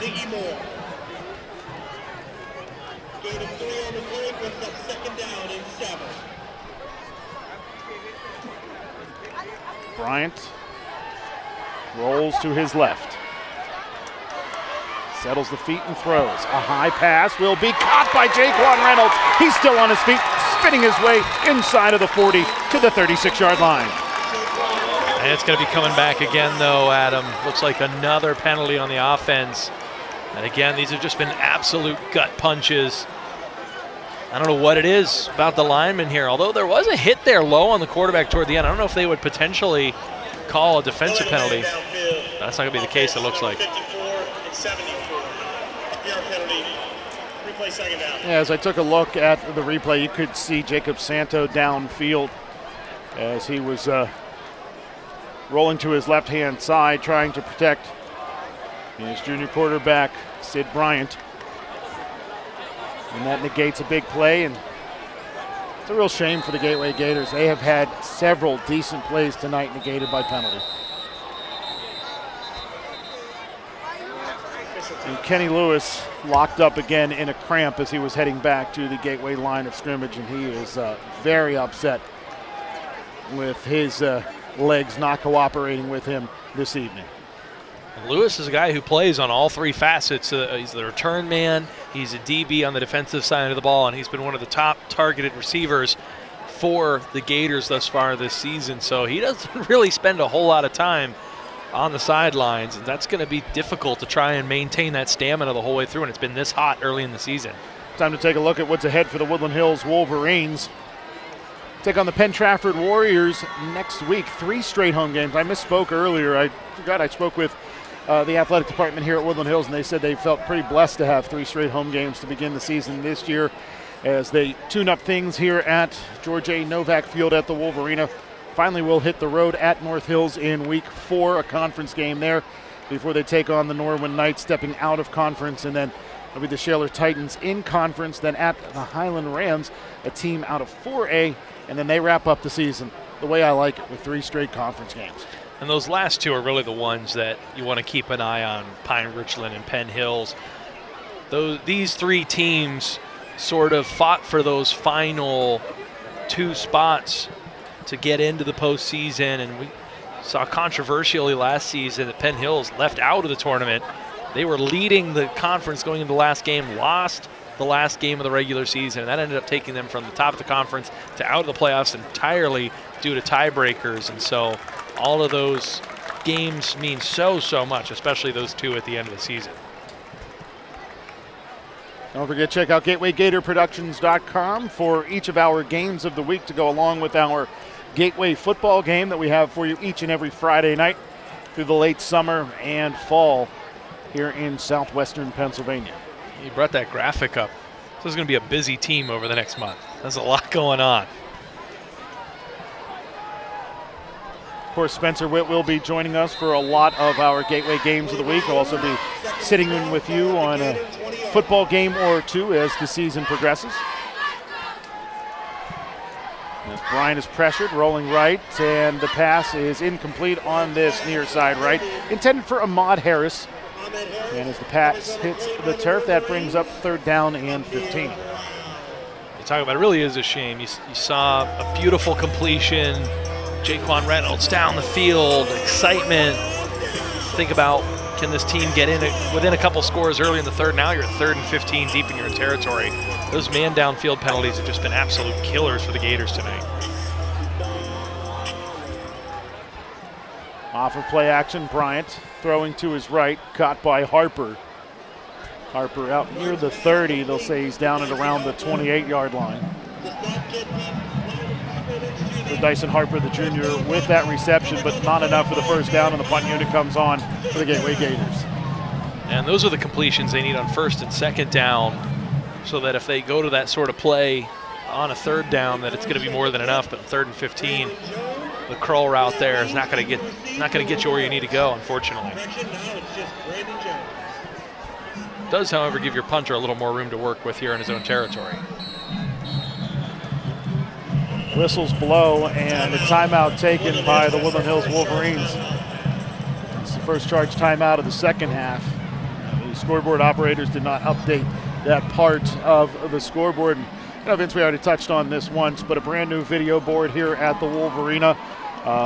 So they're able to do much like we have at Gateway, a live video stream, not just for their fans, but as well as on the new video board here at the Wolverina here at George A. Novak Field, and that's the Woodland Hills broadcast you see there.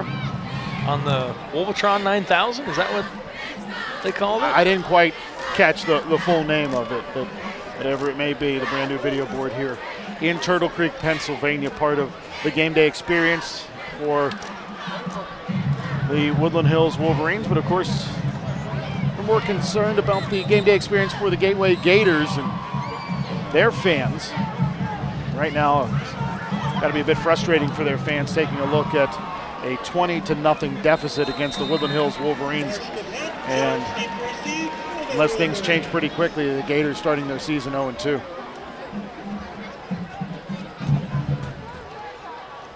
Marsh, snap, slides through his hands, and he'll be wrapped and brought down back at the 10-yard line.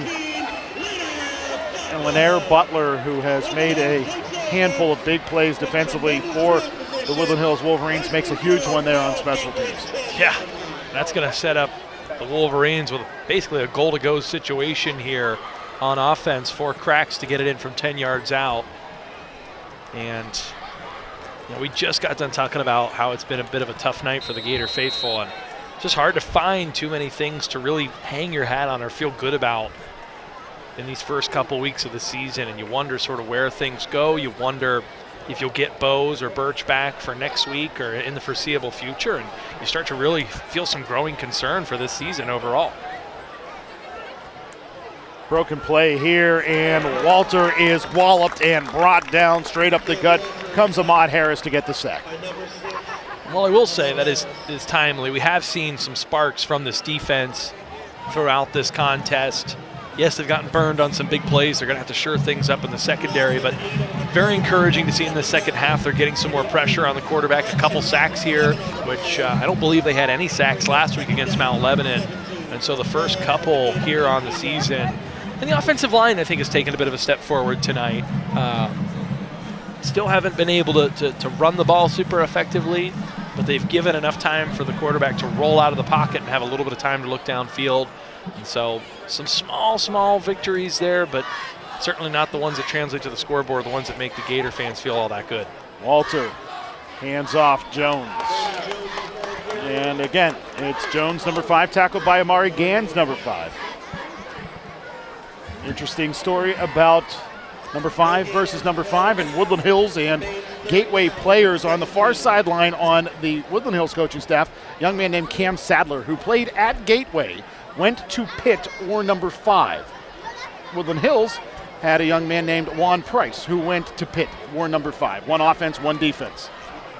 Unfortunately, one time, Juan Price ran on to try to help out the punt unit that was a man short while Cam Sadler was back to return a punt, and Pitt was charged with a penalty for having 2 number 5s on the field.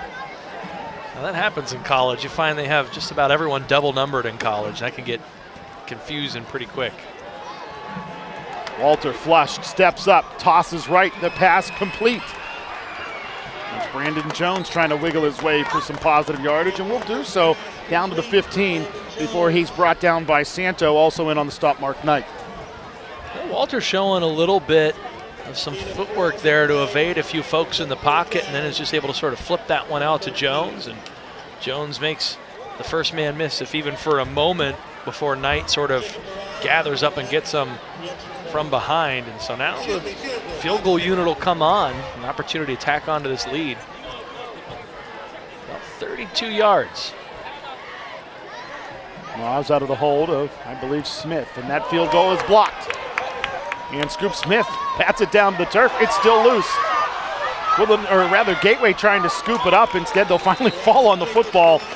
But all that batting around ended up working in Gateway's favor because that ball's pushed all the way out to the 37-yard line. So decent field position for this possession to start for the Gateway Gators. Yeah, you think if Scoop picks that up, he might have a chance to, you never know what he's going to be able to do when he has the ball in his hands, but then you see Derek Selby sort of kicking himself because he's pretty good with the ball in his hands as well. So if he was able to sort of scoop that one up, never know if he'd be able to sort of get himself up and off to the races. And if you're the Gators, you'll take points any which way you can get them. But you'll also settle for decent field position and not conceding any more points after the Wolverines started with 1st and 10 at the 10-yard line. Gators offense on the field. Sid Bryant first start at QB for the Gateway Gators. Off of play action, he'll look left the whole way, throwing left, and that pass intended for Kenny Lewis is incomplete. You could see Lewis as he tried to break towards that far sideline. His legs started to lock up just a bit again. Now it looks like he's going to be able to stay in at least for the moment, but he's certainly having some issues with cramping in those legs. Yeah, and he's one that they really need out there on, like we said, all 3 facets of the game, who's such a difference maker. Bobbled snap of the handoff to Reynolds, and Reynolds is able to drive his way out across the 45 to the 46-yard line. Great pursuit from behind by one of the Woodland Hills defensive linemen.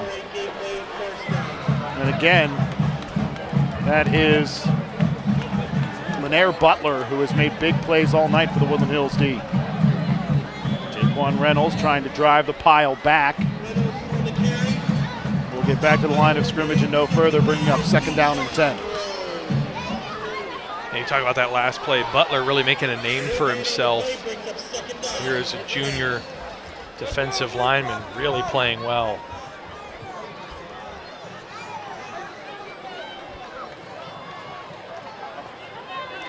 Bryant, plenty of time on the play clock. Play action, tosses, Harper catching. Harper trying to break loose. Wolverines pulling at the football, but Harper hangs on to it and carries it inside of the 40 to the 37 for a Gateway 1st down. Yeah, and that second effort moved the chains. Nice comeback route, nice timing. Ball a little bit high, but Harper, a good job. They're punching, pulling, trying to get that ball out. He takes on 3-4 defenders there at the end and is able to pull the pile forward. You talk about a guy in Harper, 6 foot, 175 pounds. He's carries himself kind of lanky. Arms aren't super huge, you see down there, but great job using that momentum to drag guys along with him. And the Gators moving the ball here a little bit, try to build some momentum. If you can get yourself a score here, go into the 4th quarter down a few scores, you start to try and rally the troops a little bit, see if you can't get a turnover like earlier. See what happens. Taking a look at the Gators conference and the Wolverines conference, but let's take a look at the 3rd conference in WPIAL 5A action. Mostly the South Hills and one team out of the West Hills in the Moon Tigers, with Baldwin, Bethel Park, a ranked team, Peters Township, a ranked team, South Fayette, Upper St. Clair, and as I said, the Moon Tigers. Yeah, Bethel Park, a team that had turnover at coach as well, had a good team, was the #1 seed going into 5A last year. They put the hurt on North Hills last week, and at the half they were leading Mount Lebanon 7-6, so that's a Blackhawks team that might have something there under a new coach. Handoff Reynolds. No, that's not Reynolds. That is Amari Gans running right, driving his way forward all the way down to the 20-yard line. And the reserve tailback showing a flash. Sure did. I mean, absolutely good shiftiness there. Able to get a nice hole and got some speed on the outside. Makes a man miss. It's a nice run. He'll get the ball again here. Gans trying to run right this time to no avail as the tackle is made by Zykir Moore, the linebacker. Yeah, Moore knifed in there, completely unblocked, and just had a free hit there on the ball carrier, Gans. Bryant, shotgun on 2nd and 12. Send up the screen, complete to Gans. Gans trying to bounce it left. Great pursuit by that Woodland Hills defense as Gans gets flushed to the far sideline. Tackle made by Prince Tarrant. Also another Wolverine involved in the tackle. And we've got Gators and Wolverines down. For the Gators, it's Kyan Mbandi, the 6'2", 250-pound sophomore lineman. And again, you hope that's just cramping there. Let's take a look at him there up on the top end of the screen. And yeah, no contact. So you hope that's just some cramping there, that they're able to get him stretched out, hopefully back into the play here before too long. Yeah, the Gateway athletic trainer got out there and went straight to stretching Mbandi out, and that is very good news for the Gateway player over there, the sophomore offensive lineman. And the Wolverine, like I said, also getting stretched out on that far sideline is Prince Tarrant Jr., 5'9" sophomore defensive back for the Wolverines. Theme for the Gateway students tonight, the blackout on the road against the Woodland Hills Wolverines. Nice showing by the Gateway student section. Of course, they didn't have far to go. We talked about that in the first half, Vince. Just a short trip down the road here along Monroeville Boulevard that becomes Lynn Avenue as it heads into Turtle Creek. Credit to the Gators student section last week. We talked about them filling up the first bus and the school needing to get a second bus to ship the students on out to Mount Lebanon. So they had a good showing last week despite the loss and have remained faithful here from week 0 to week 1. The Gators trying to put together a drive here to reward them, give them something to really get excited about, and hopefully create some excitement here heading into this final quarter. Good news for Gateway as Kyan Mbandi is to his feet. Now actually jog over to the sideline, so that's great news for the young sophomore lineman for the Gateway Gators, so he'll have to miss a play, as will Tarrant over there on the far side for the Woodland Hills Wolverines. Gateway now facing this 3rd down and a dozen. And Adam, you'd have to think this is, for the Gators, 4-down territory, so you don't necessarily need a play that's going to get you 12 yards, but you do need something that's going to put you in a position to have a 4th and short if you don't get all of it. To the ground to Reynolds. Reynolds up the middle. He'll just pick up 2, making it 4th down and 10.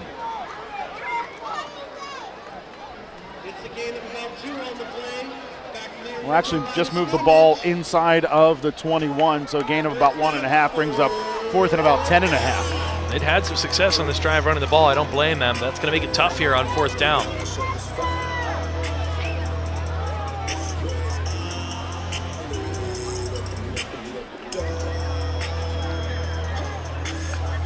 Bryant looking left the whole way, throwing left, one-on-one coverage, and it is incomplete in the arms of Derek Selby, but he couldn't hang on, as in his jersey was Nico Andrews, and that could have just as easily been DPI as it was just an incomplete pass.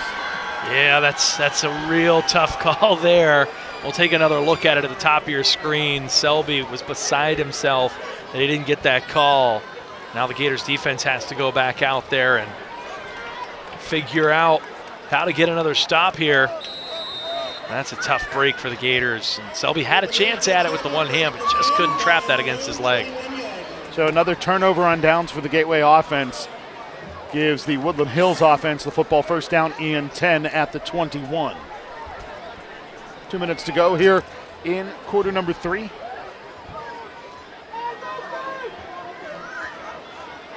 Cam Walter in the shotgun.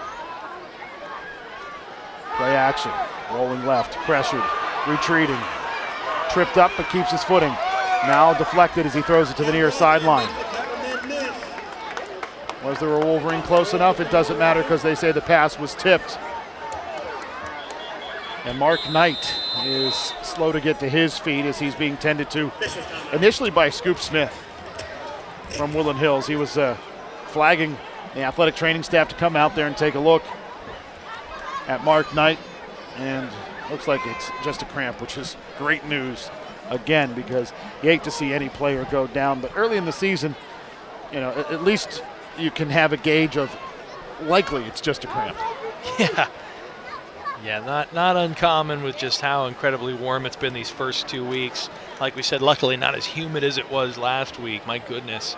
But again, a lot of these guys playing both ways, playing special teams here and there. And this defense has been tasked with being on the field a good bit tonight, with the Gators unable to sustain a ton of drives offensively. And to their credit, the defense has held them within a respectable distance in this game. And Mark Knight's been a big part of that. We've talked about him being all over the field. We've talked about him chasing guys down and disrupting plays. And you know, that even at 15 to 18 years old, your body still catches up with you after doing that for quite some time as we get into the later goings in this one. Well, what happens when you approach 30 or approach 45? Well, I got another year before I figure most of that out, so we'll see. Both teams have an opportunity here to talk defensive strategy for the Gators and offensive strategy for the Wolverines, as Mark Knight still tended to by the athletic training staff down to our low right-hand side. Again, looking forward for this Gateway GatorProductions.com. We'll be able to see girls soccer on Wednesday night before football against North Hills at Pete Annamarino Stadium. Then our first jaunt to the gym for girls volleyball on September 14th. That's a Thursday night before the Gateway Gators football team takes on Franklin Regional, and then a couple of weeks hence, girls soccer against Greensburg Salem. Vince, you see the girls volleyball team, and that the first girls volleyball game of the season that we'll be broadcasting. And well, I'll tell you, talking about volleyball in the Pittsburgh area, the Pitt Panthers volleyball team, of course, a fantastic program. Louisville in the ACC, a terrific program, and all of a sudden the ACC has now added Stanford, another terrific volleyball program. Boy, what about what we saw just the other night in Nebraska? Oh, wow. 92,000 coming out to support another school that has a program that's been, it's been a hard time for the Huskers in football. I don't know if you saw the game last night. They lost in about as current Nebraska Huskers fashion as you could to Minnesota, but the volleyball program has been a staple at that school of consistency and excellence. That is for sure. Still being tended to Mark Knight down to our right-hand side. It's a shame to see him have such trouble getting rid of these cramps down here on the field to our right-hand side.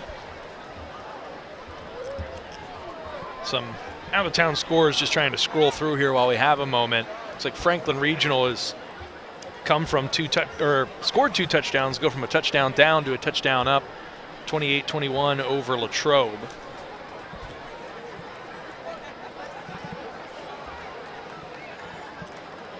And finally, Mark Knight is to his feet and will hobble to the sideline. And will be helped off. And we will resume play here momentarily. And like I said, this certainly gave both of these staffs a huge opportunity to talk strategy. This game has been taking its time. We're a little past 9 o'clock, and we haven't started the fourth quarter yet. So we've got, strap in, we've got still a good bit of ways to go here in this one.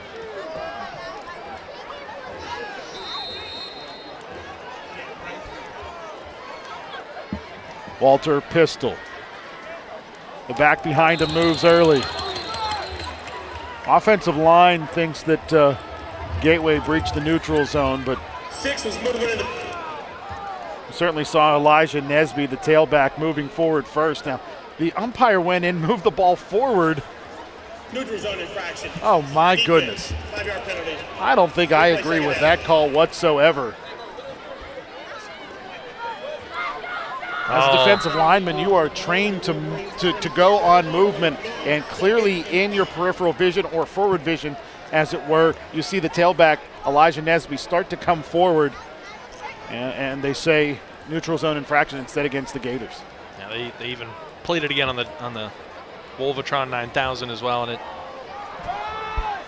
showed clearly Nesby moved a little bit, but he'll get big time carry here. My goodness. Yeah, carrying it to the left-hand side, sliding through tackles, dancing his way forward, and finally is brought down by Ahmad Harris. There's a flag way back at the line of scrimmage, and this play negated. And we've seen this from both teams tonight. Yeah, I mean, the Wolverines. Offense number 7. 10-yard penalty from the previous spot. Replay second down. Certainly have had their fair share of big plays that resulted in points, as they have those 3 touchdowns to Walter, or not all from Walter to Scoop Smith, but 3 touchdowns for Scoop Smith nonetheless. And but both teams have certainly seen penalties be a big factor in this game tonight, and one that's really negated a lot of offense in this game on both sides of the ball.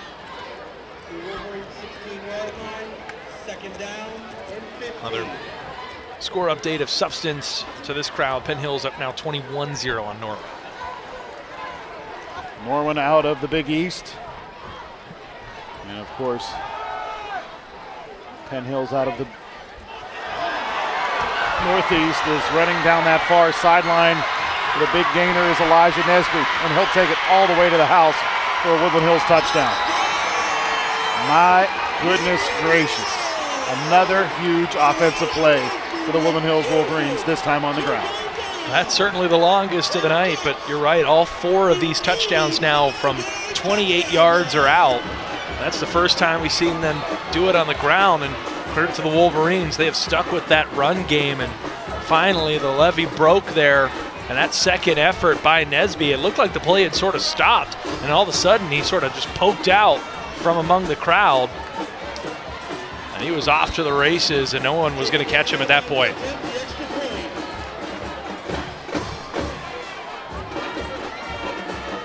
Jacob Mraz on to attempt the PAT.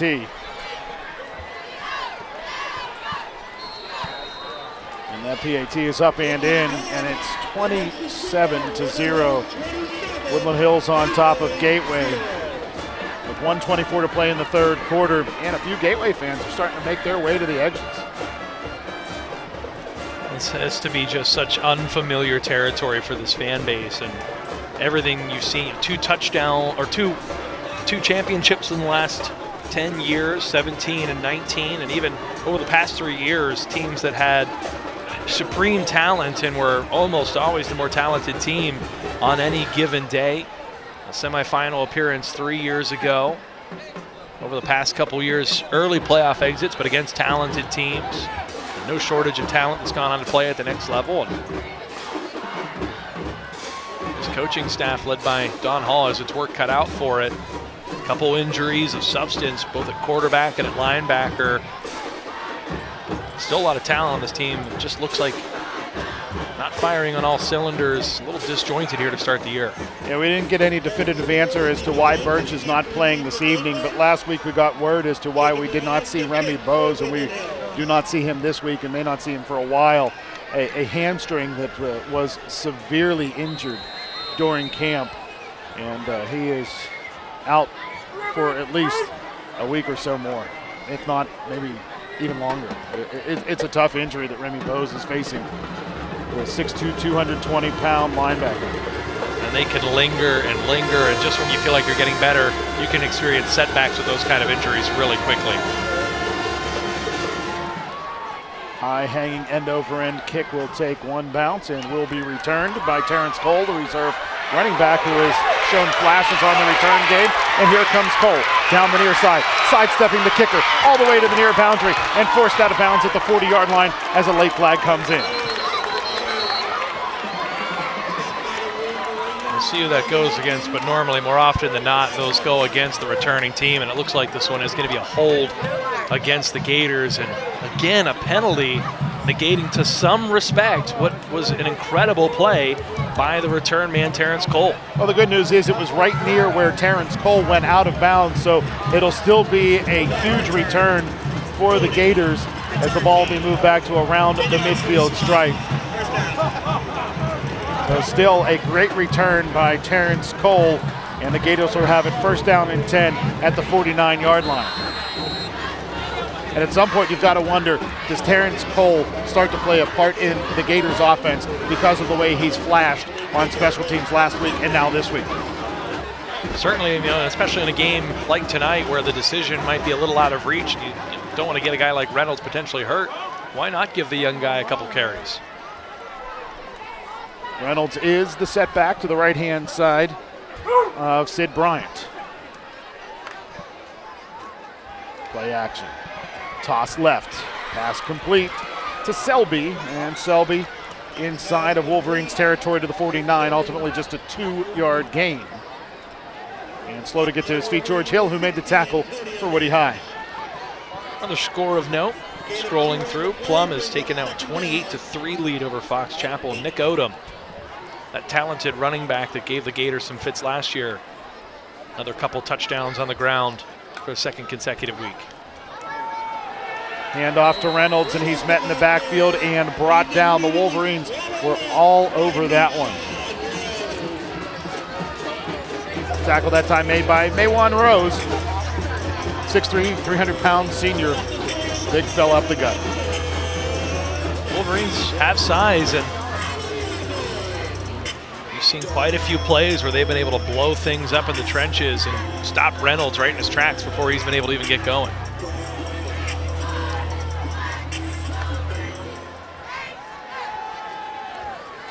Bryant has a wide open Kenny Lewis down that far sideline, still on his feet, down to the 10-yard line where he is finally wrestled down. But a huge gain for the Gateway Gators. Bryant to Lewis for a Gators first down. What a way to end the third quarter. And no laundry on the field, Adam. That one is going to stand. So the Gators will start the final quarter, albeit in quite a big hole, but knocking on the doorstep of getting some points in this one. And the Gators found themselves on the doorstep on their last possession as well, but came up empty. They certainly don't want to do so to begin this quarter number 4, because while 27 points is a huge mountain to climb in quarter number 4, you've got to do something to get some offensive momentum, get the offense rolling a bit more heading into week number 2 and game number 3 next week at Pete Annamarino Stadium. Yeah, these games aren't going to get any easier. There's no shortage of good teams that they're going to be running into this season. So next week, another test with North Hills. And then you got right into conference play after that with a Franklin Regional team. Sorry, I blanked there for just a second. That was able to take it to you last year, and you want to be able to get some revenge. It'll be tough sledding for the Gators this year as far as that schedule goes, but they've got the talent. It's just about building that continuity and getting some of these young guys that are filling in for some big shoes that graduated last season, getting them in a position to continue to be successful. So this will be first and goal from the 10-yard line to start the 4th quarter, not overtime. It says 5th quarter on the scoreboard. Also says 3rd and 11 as opposed to 1st and goal, as this pass will be overthrown down towards that end line intended for Ahmad Harris. And that incompletion brings up 2nd down and goal from the 10.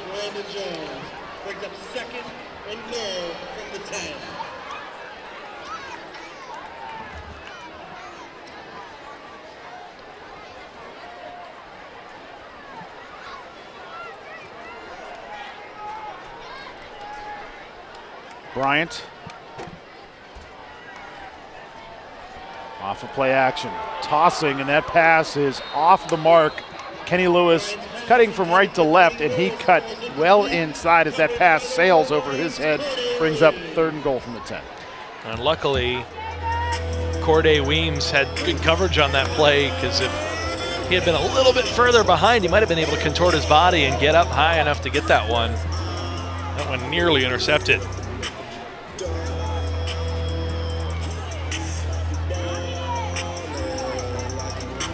Bryant calling out the play here on 3rd and goal from the 10. Bryant pressured, dumps it off.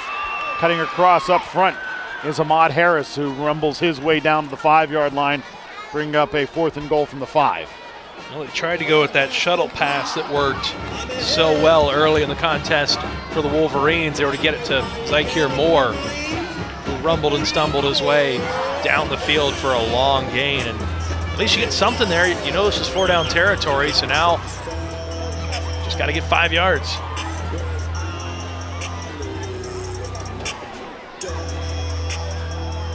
Motion man is Lewis from left to right as Bryant rolls to the right.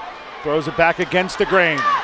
And leaping up, not able to pull it in, Ahmad Harris, as he was in one-on-one coverage. And that incomplete pass is a turnover on downs. And again, the Gators come up empty with the ball inside of Wolverines territory. Oh.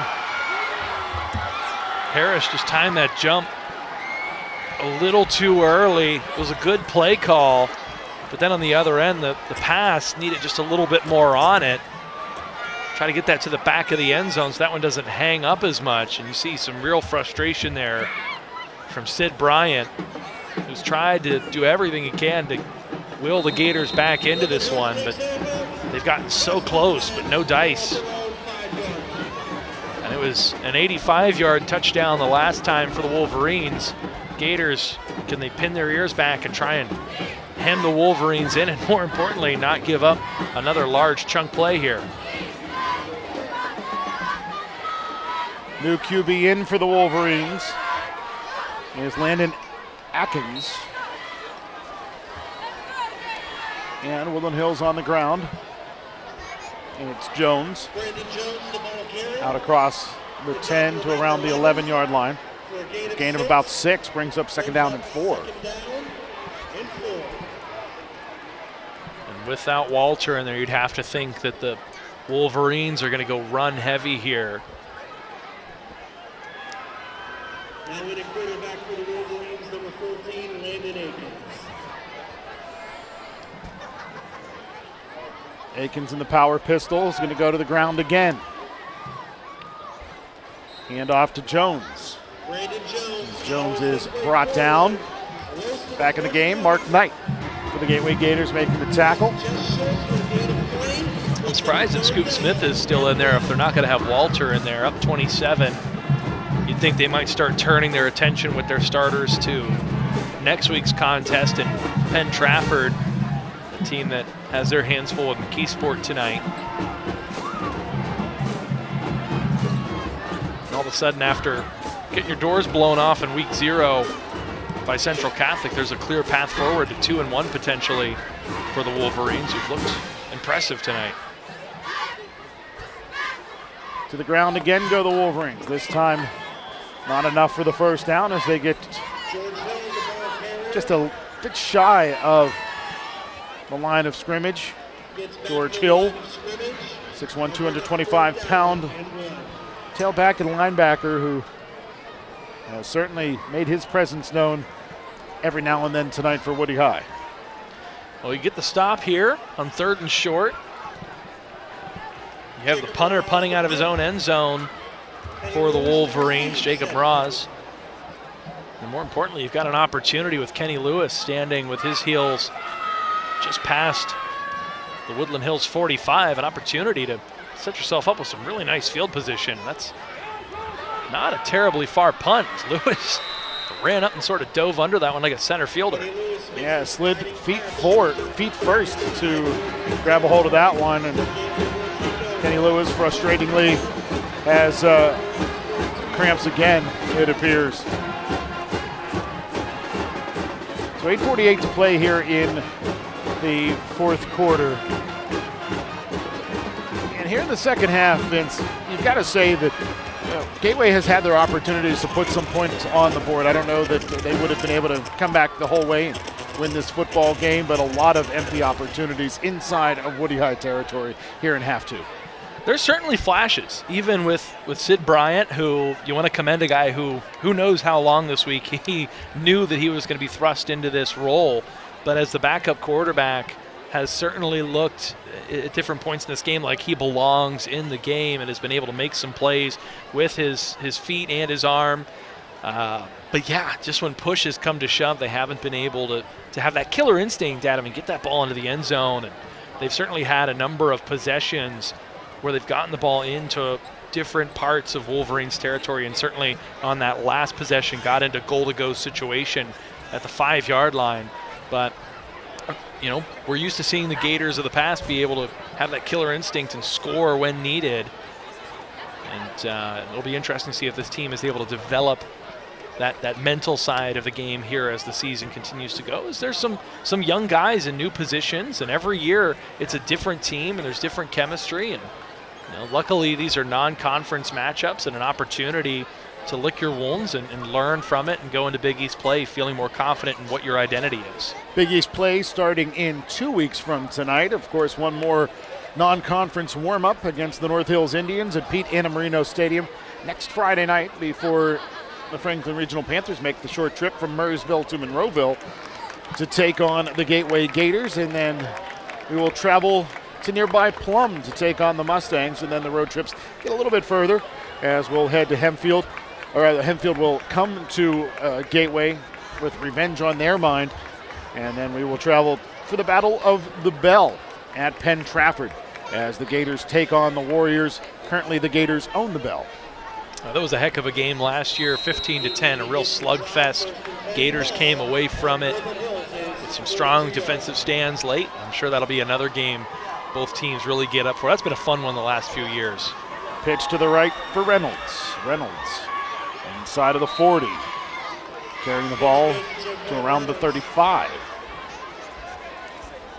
Solid run on first down and simple play call. Quick pitch, get him the ball in space, and Reynolds falls forward more often than not whenever he's been able to get that motor going. See if they try and continue to keep him involved here on this drive.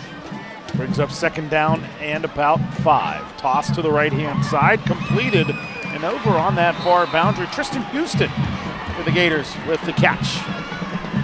And a nice little spin and some yards after the catch, initiates some contact, falls forward.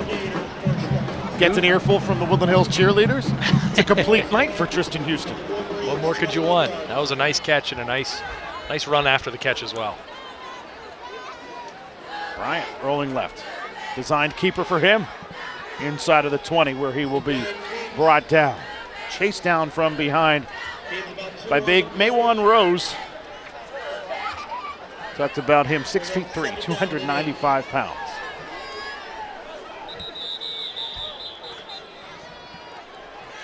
A little bit of cramping down there. Looks like that's Charles Harper, the 6 foot, 185 pound linebacker for the Wolverines.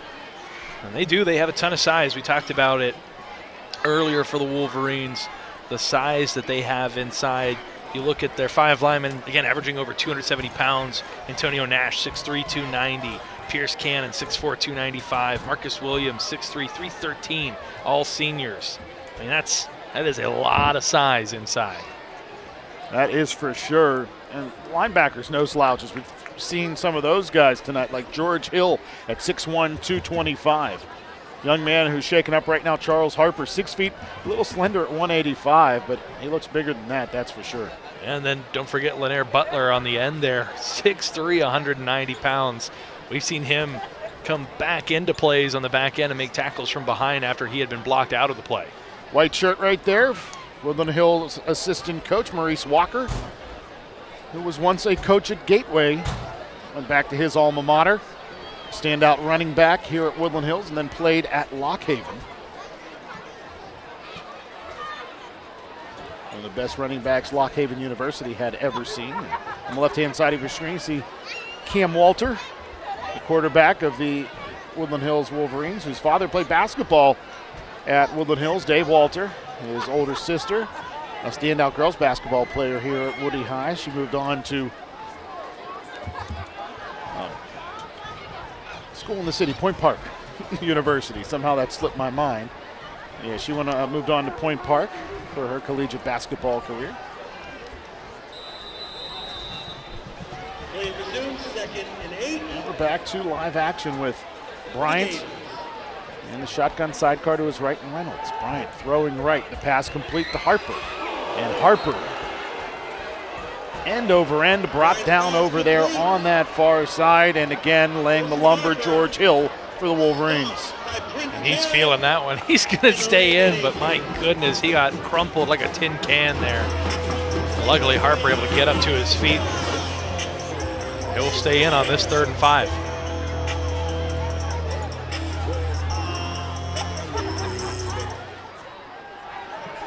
He's got Reynolds. Bryant pressured, tosses right, the pass complete on that far side. Now they're going to say incomplete. Looked like Ahmad Harris had caught it, but we're pretty far away from where that play happened. If he would have been able to see him, Reynolds curled there, and that's who they were trying, I think, to get the ball to at the end of that play. But a nice route there by Reynolds. He just sort of settled in right past the sticks there. Bryant just missed him on that one. Would have been a 1st down, and had the ball inside the 5-yard line. That's a tough miss there. But again, 4 down territory. Got to go for it here.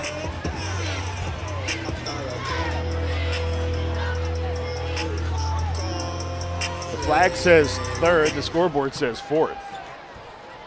Bryant steps up into the pocket, and he's wrapped and brought down at the 18-yard line.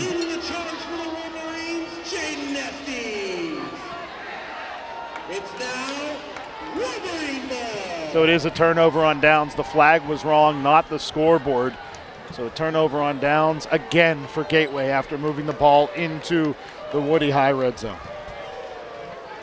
Again, no dice for these Gators. They've gotten close on a bunch of occasions, but it's the consistency of being able to continue to move the ball forward each and every play, even if it's not a huge chunk play. And too often it's the Gators able to get some nice chunks here and there, but more often than not being penalized or missing a wide open receiver just past the sticks, or having these little things that have kept them from being able to really put an entire complete drive together. Running left. Brandon Jones with a lot of muscle there finally is brought down by Ahmad Harris. But Jones, who has seen action all 4 years of his high school career, 5'7", 170, carrying Gator tacklers. He talked about it, averaged about 5 yards a carry last year.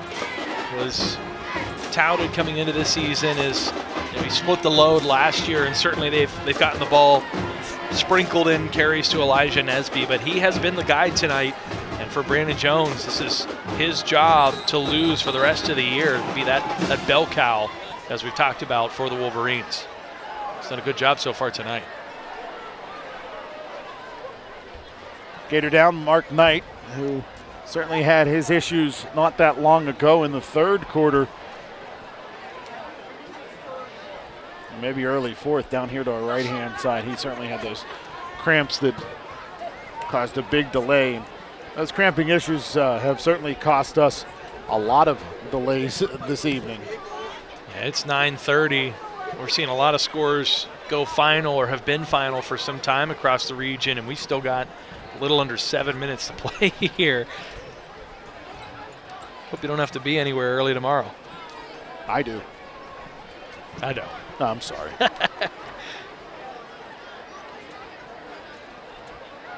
So both teams talking strategy here. You can see the Gators defense talking with Morty Ivy, who we talked about a week ago. He'll stand out here at Gateway High School and then at WVU before making his presence known and felt in the NFL ranks. Very similar story somewhere along that far sideline. You'll see a gentleman with a gray beard and some blue shorts, Chris Edmonds. Standout career at Woodland Hills. Went to WVU, standout career there on the defensive side, and played for the Cincinnati Bengals. What an experience for both of these squads that these young men get to just be surrounded by men who have played football at every level of consequence. So much information, so much to learn from those guys.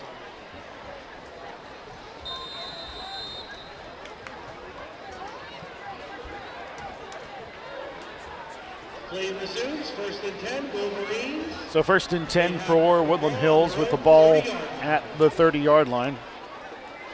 Walter remains in at quarterback, the sophomore who earned his starting job in the second half of the game against Gateway a year ago.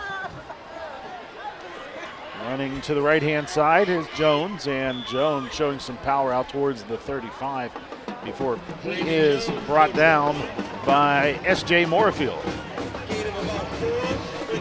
Talked about Hemfield a little bit tonight. They suffered a surprising loss, 28-7 to Connellsville. Wow. So not a good look early in the year for the Spartans out toward Greensburg.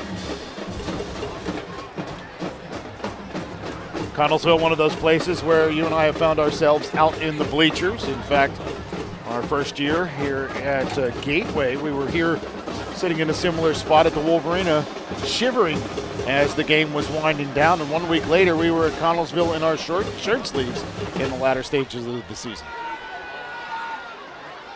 It's to the left goes the ground game for the Wolverines. And it is Brandon Jones again. Jones running harder and harder as this game goes on and feeling more and more confident in putting together a really solid performance tonight. Yeah, the weather from week to week can sure be fickle here in a place where not only do you experience all 4 seasons throughout the year, but sometimes throughout the course of a day. I recall once in mid-May, maybe 7 or 8 years ago, there was a day where my family and I went to Kennywood. The sun shone, it rained, and it snowed all in the same day.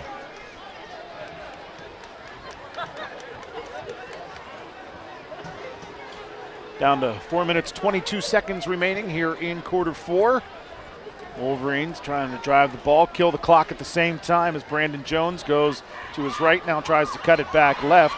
The Gators can't get him. And finally he'll be brought down inbounds, which will keep the clock running over there on that far boundary.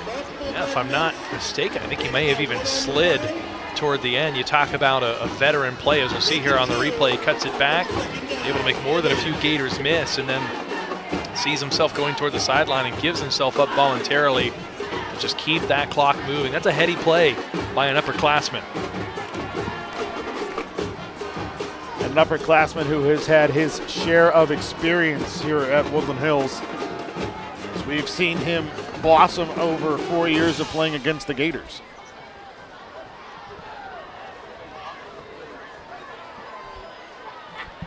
Second down and about 8.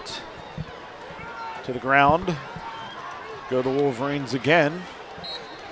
This time it's Elijah Nesby, 5'9" junior. So scrolling through, looking at some different scores around. Looks like Penn Hill's going to coast away from Norwin pretty easily, 27-0. Not to surprise too many, although Norwin did give Upper St. Clair quite a scare last week. So worth noting over on the Allegheny side of things in 5A, but Peters Township, we talk about a team that people seem to really be high on. Took it to Seneca Valley in 6A tonight, 48-7. It's a young Seneca Valley team, but still pretty strong statement win. South Fayette with a 31-14 win over West Allegheny as well. 3 backs behind Walter, and now he'll step under center. Carried himself, trying to go left, doesn't get enough for the first down, brings up 4th down and 1 though.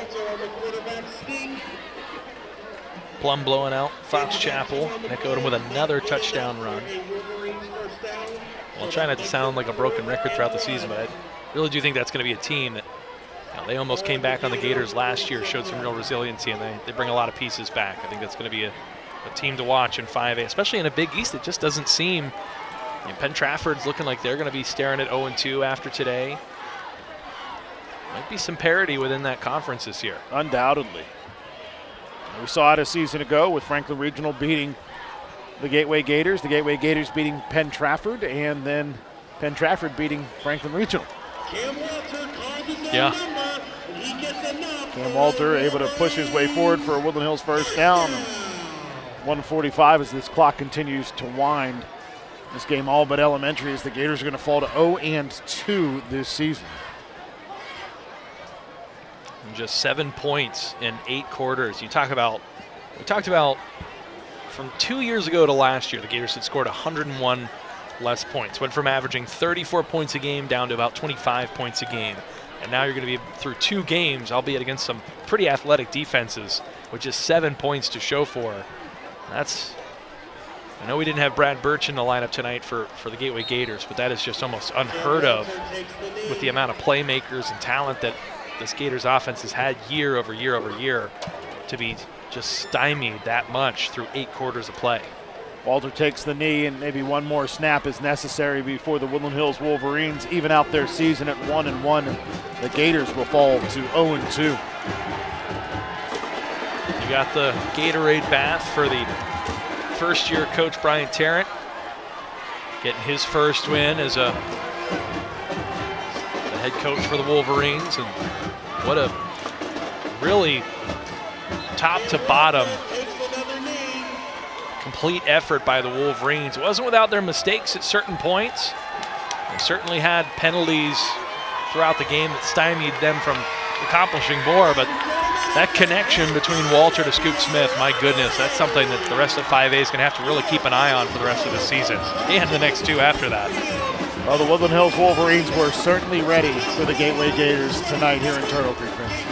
Yeah, like I said, a complete effort top to bottom. Defensively, they were physical. They limited opportunities. And the Gators, they had opportunities, but when they got deep into territory, they weren't able to execute. You know, you hope that Birch is able to come back next week or within the near future, and that rectifies some of those things, having your #1 quarterback who has over 6,500 yards passing in his career. But at the end of the day, you still have a lot of veterans in that offensive lineup, and it's discouraging to see that they weren't able to get it done tonight on the offensive side of the ball, make this a more competitive game than it was, because there were definitely some flashes there. There's some things there. This is an 0-2 team that's, you know, not had a very productive 8 quarters on the scoreboard, but there's something there, and they're going to have games this season where they have the opportunity to work this out. And they've got one more non-conference game where they're going to be able to kind of work this out a little bit.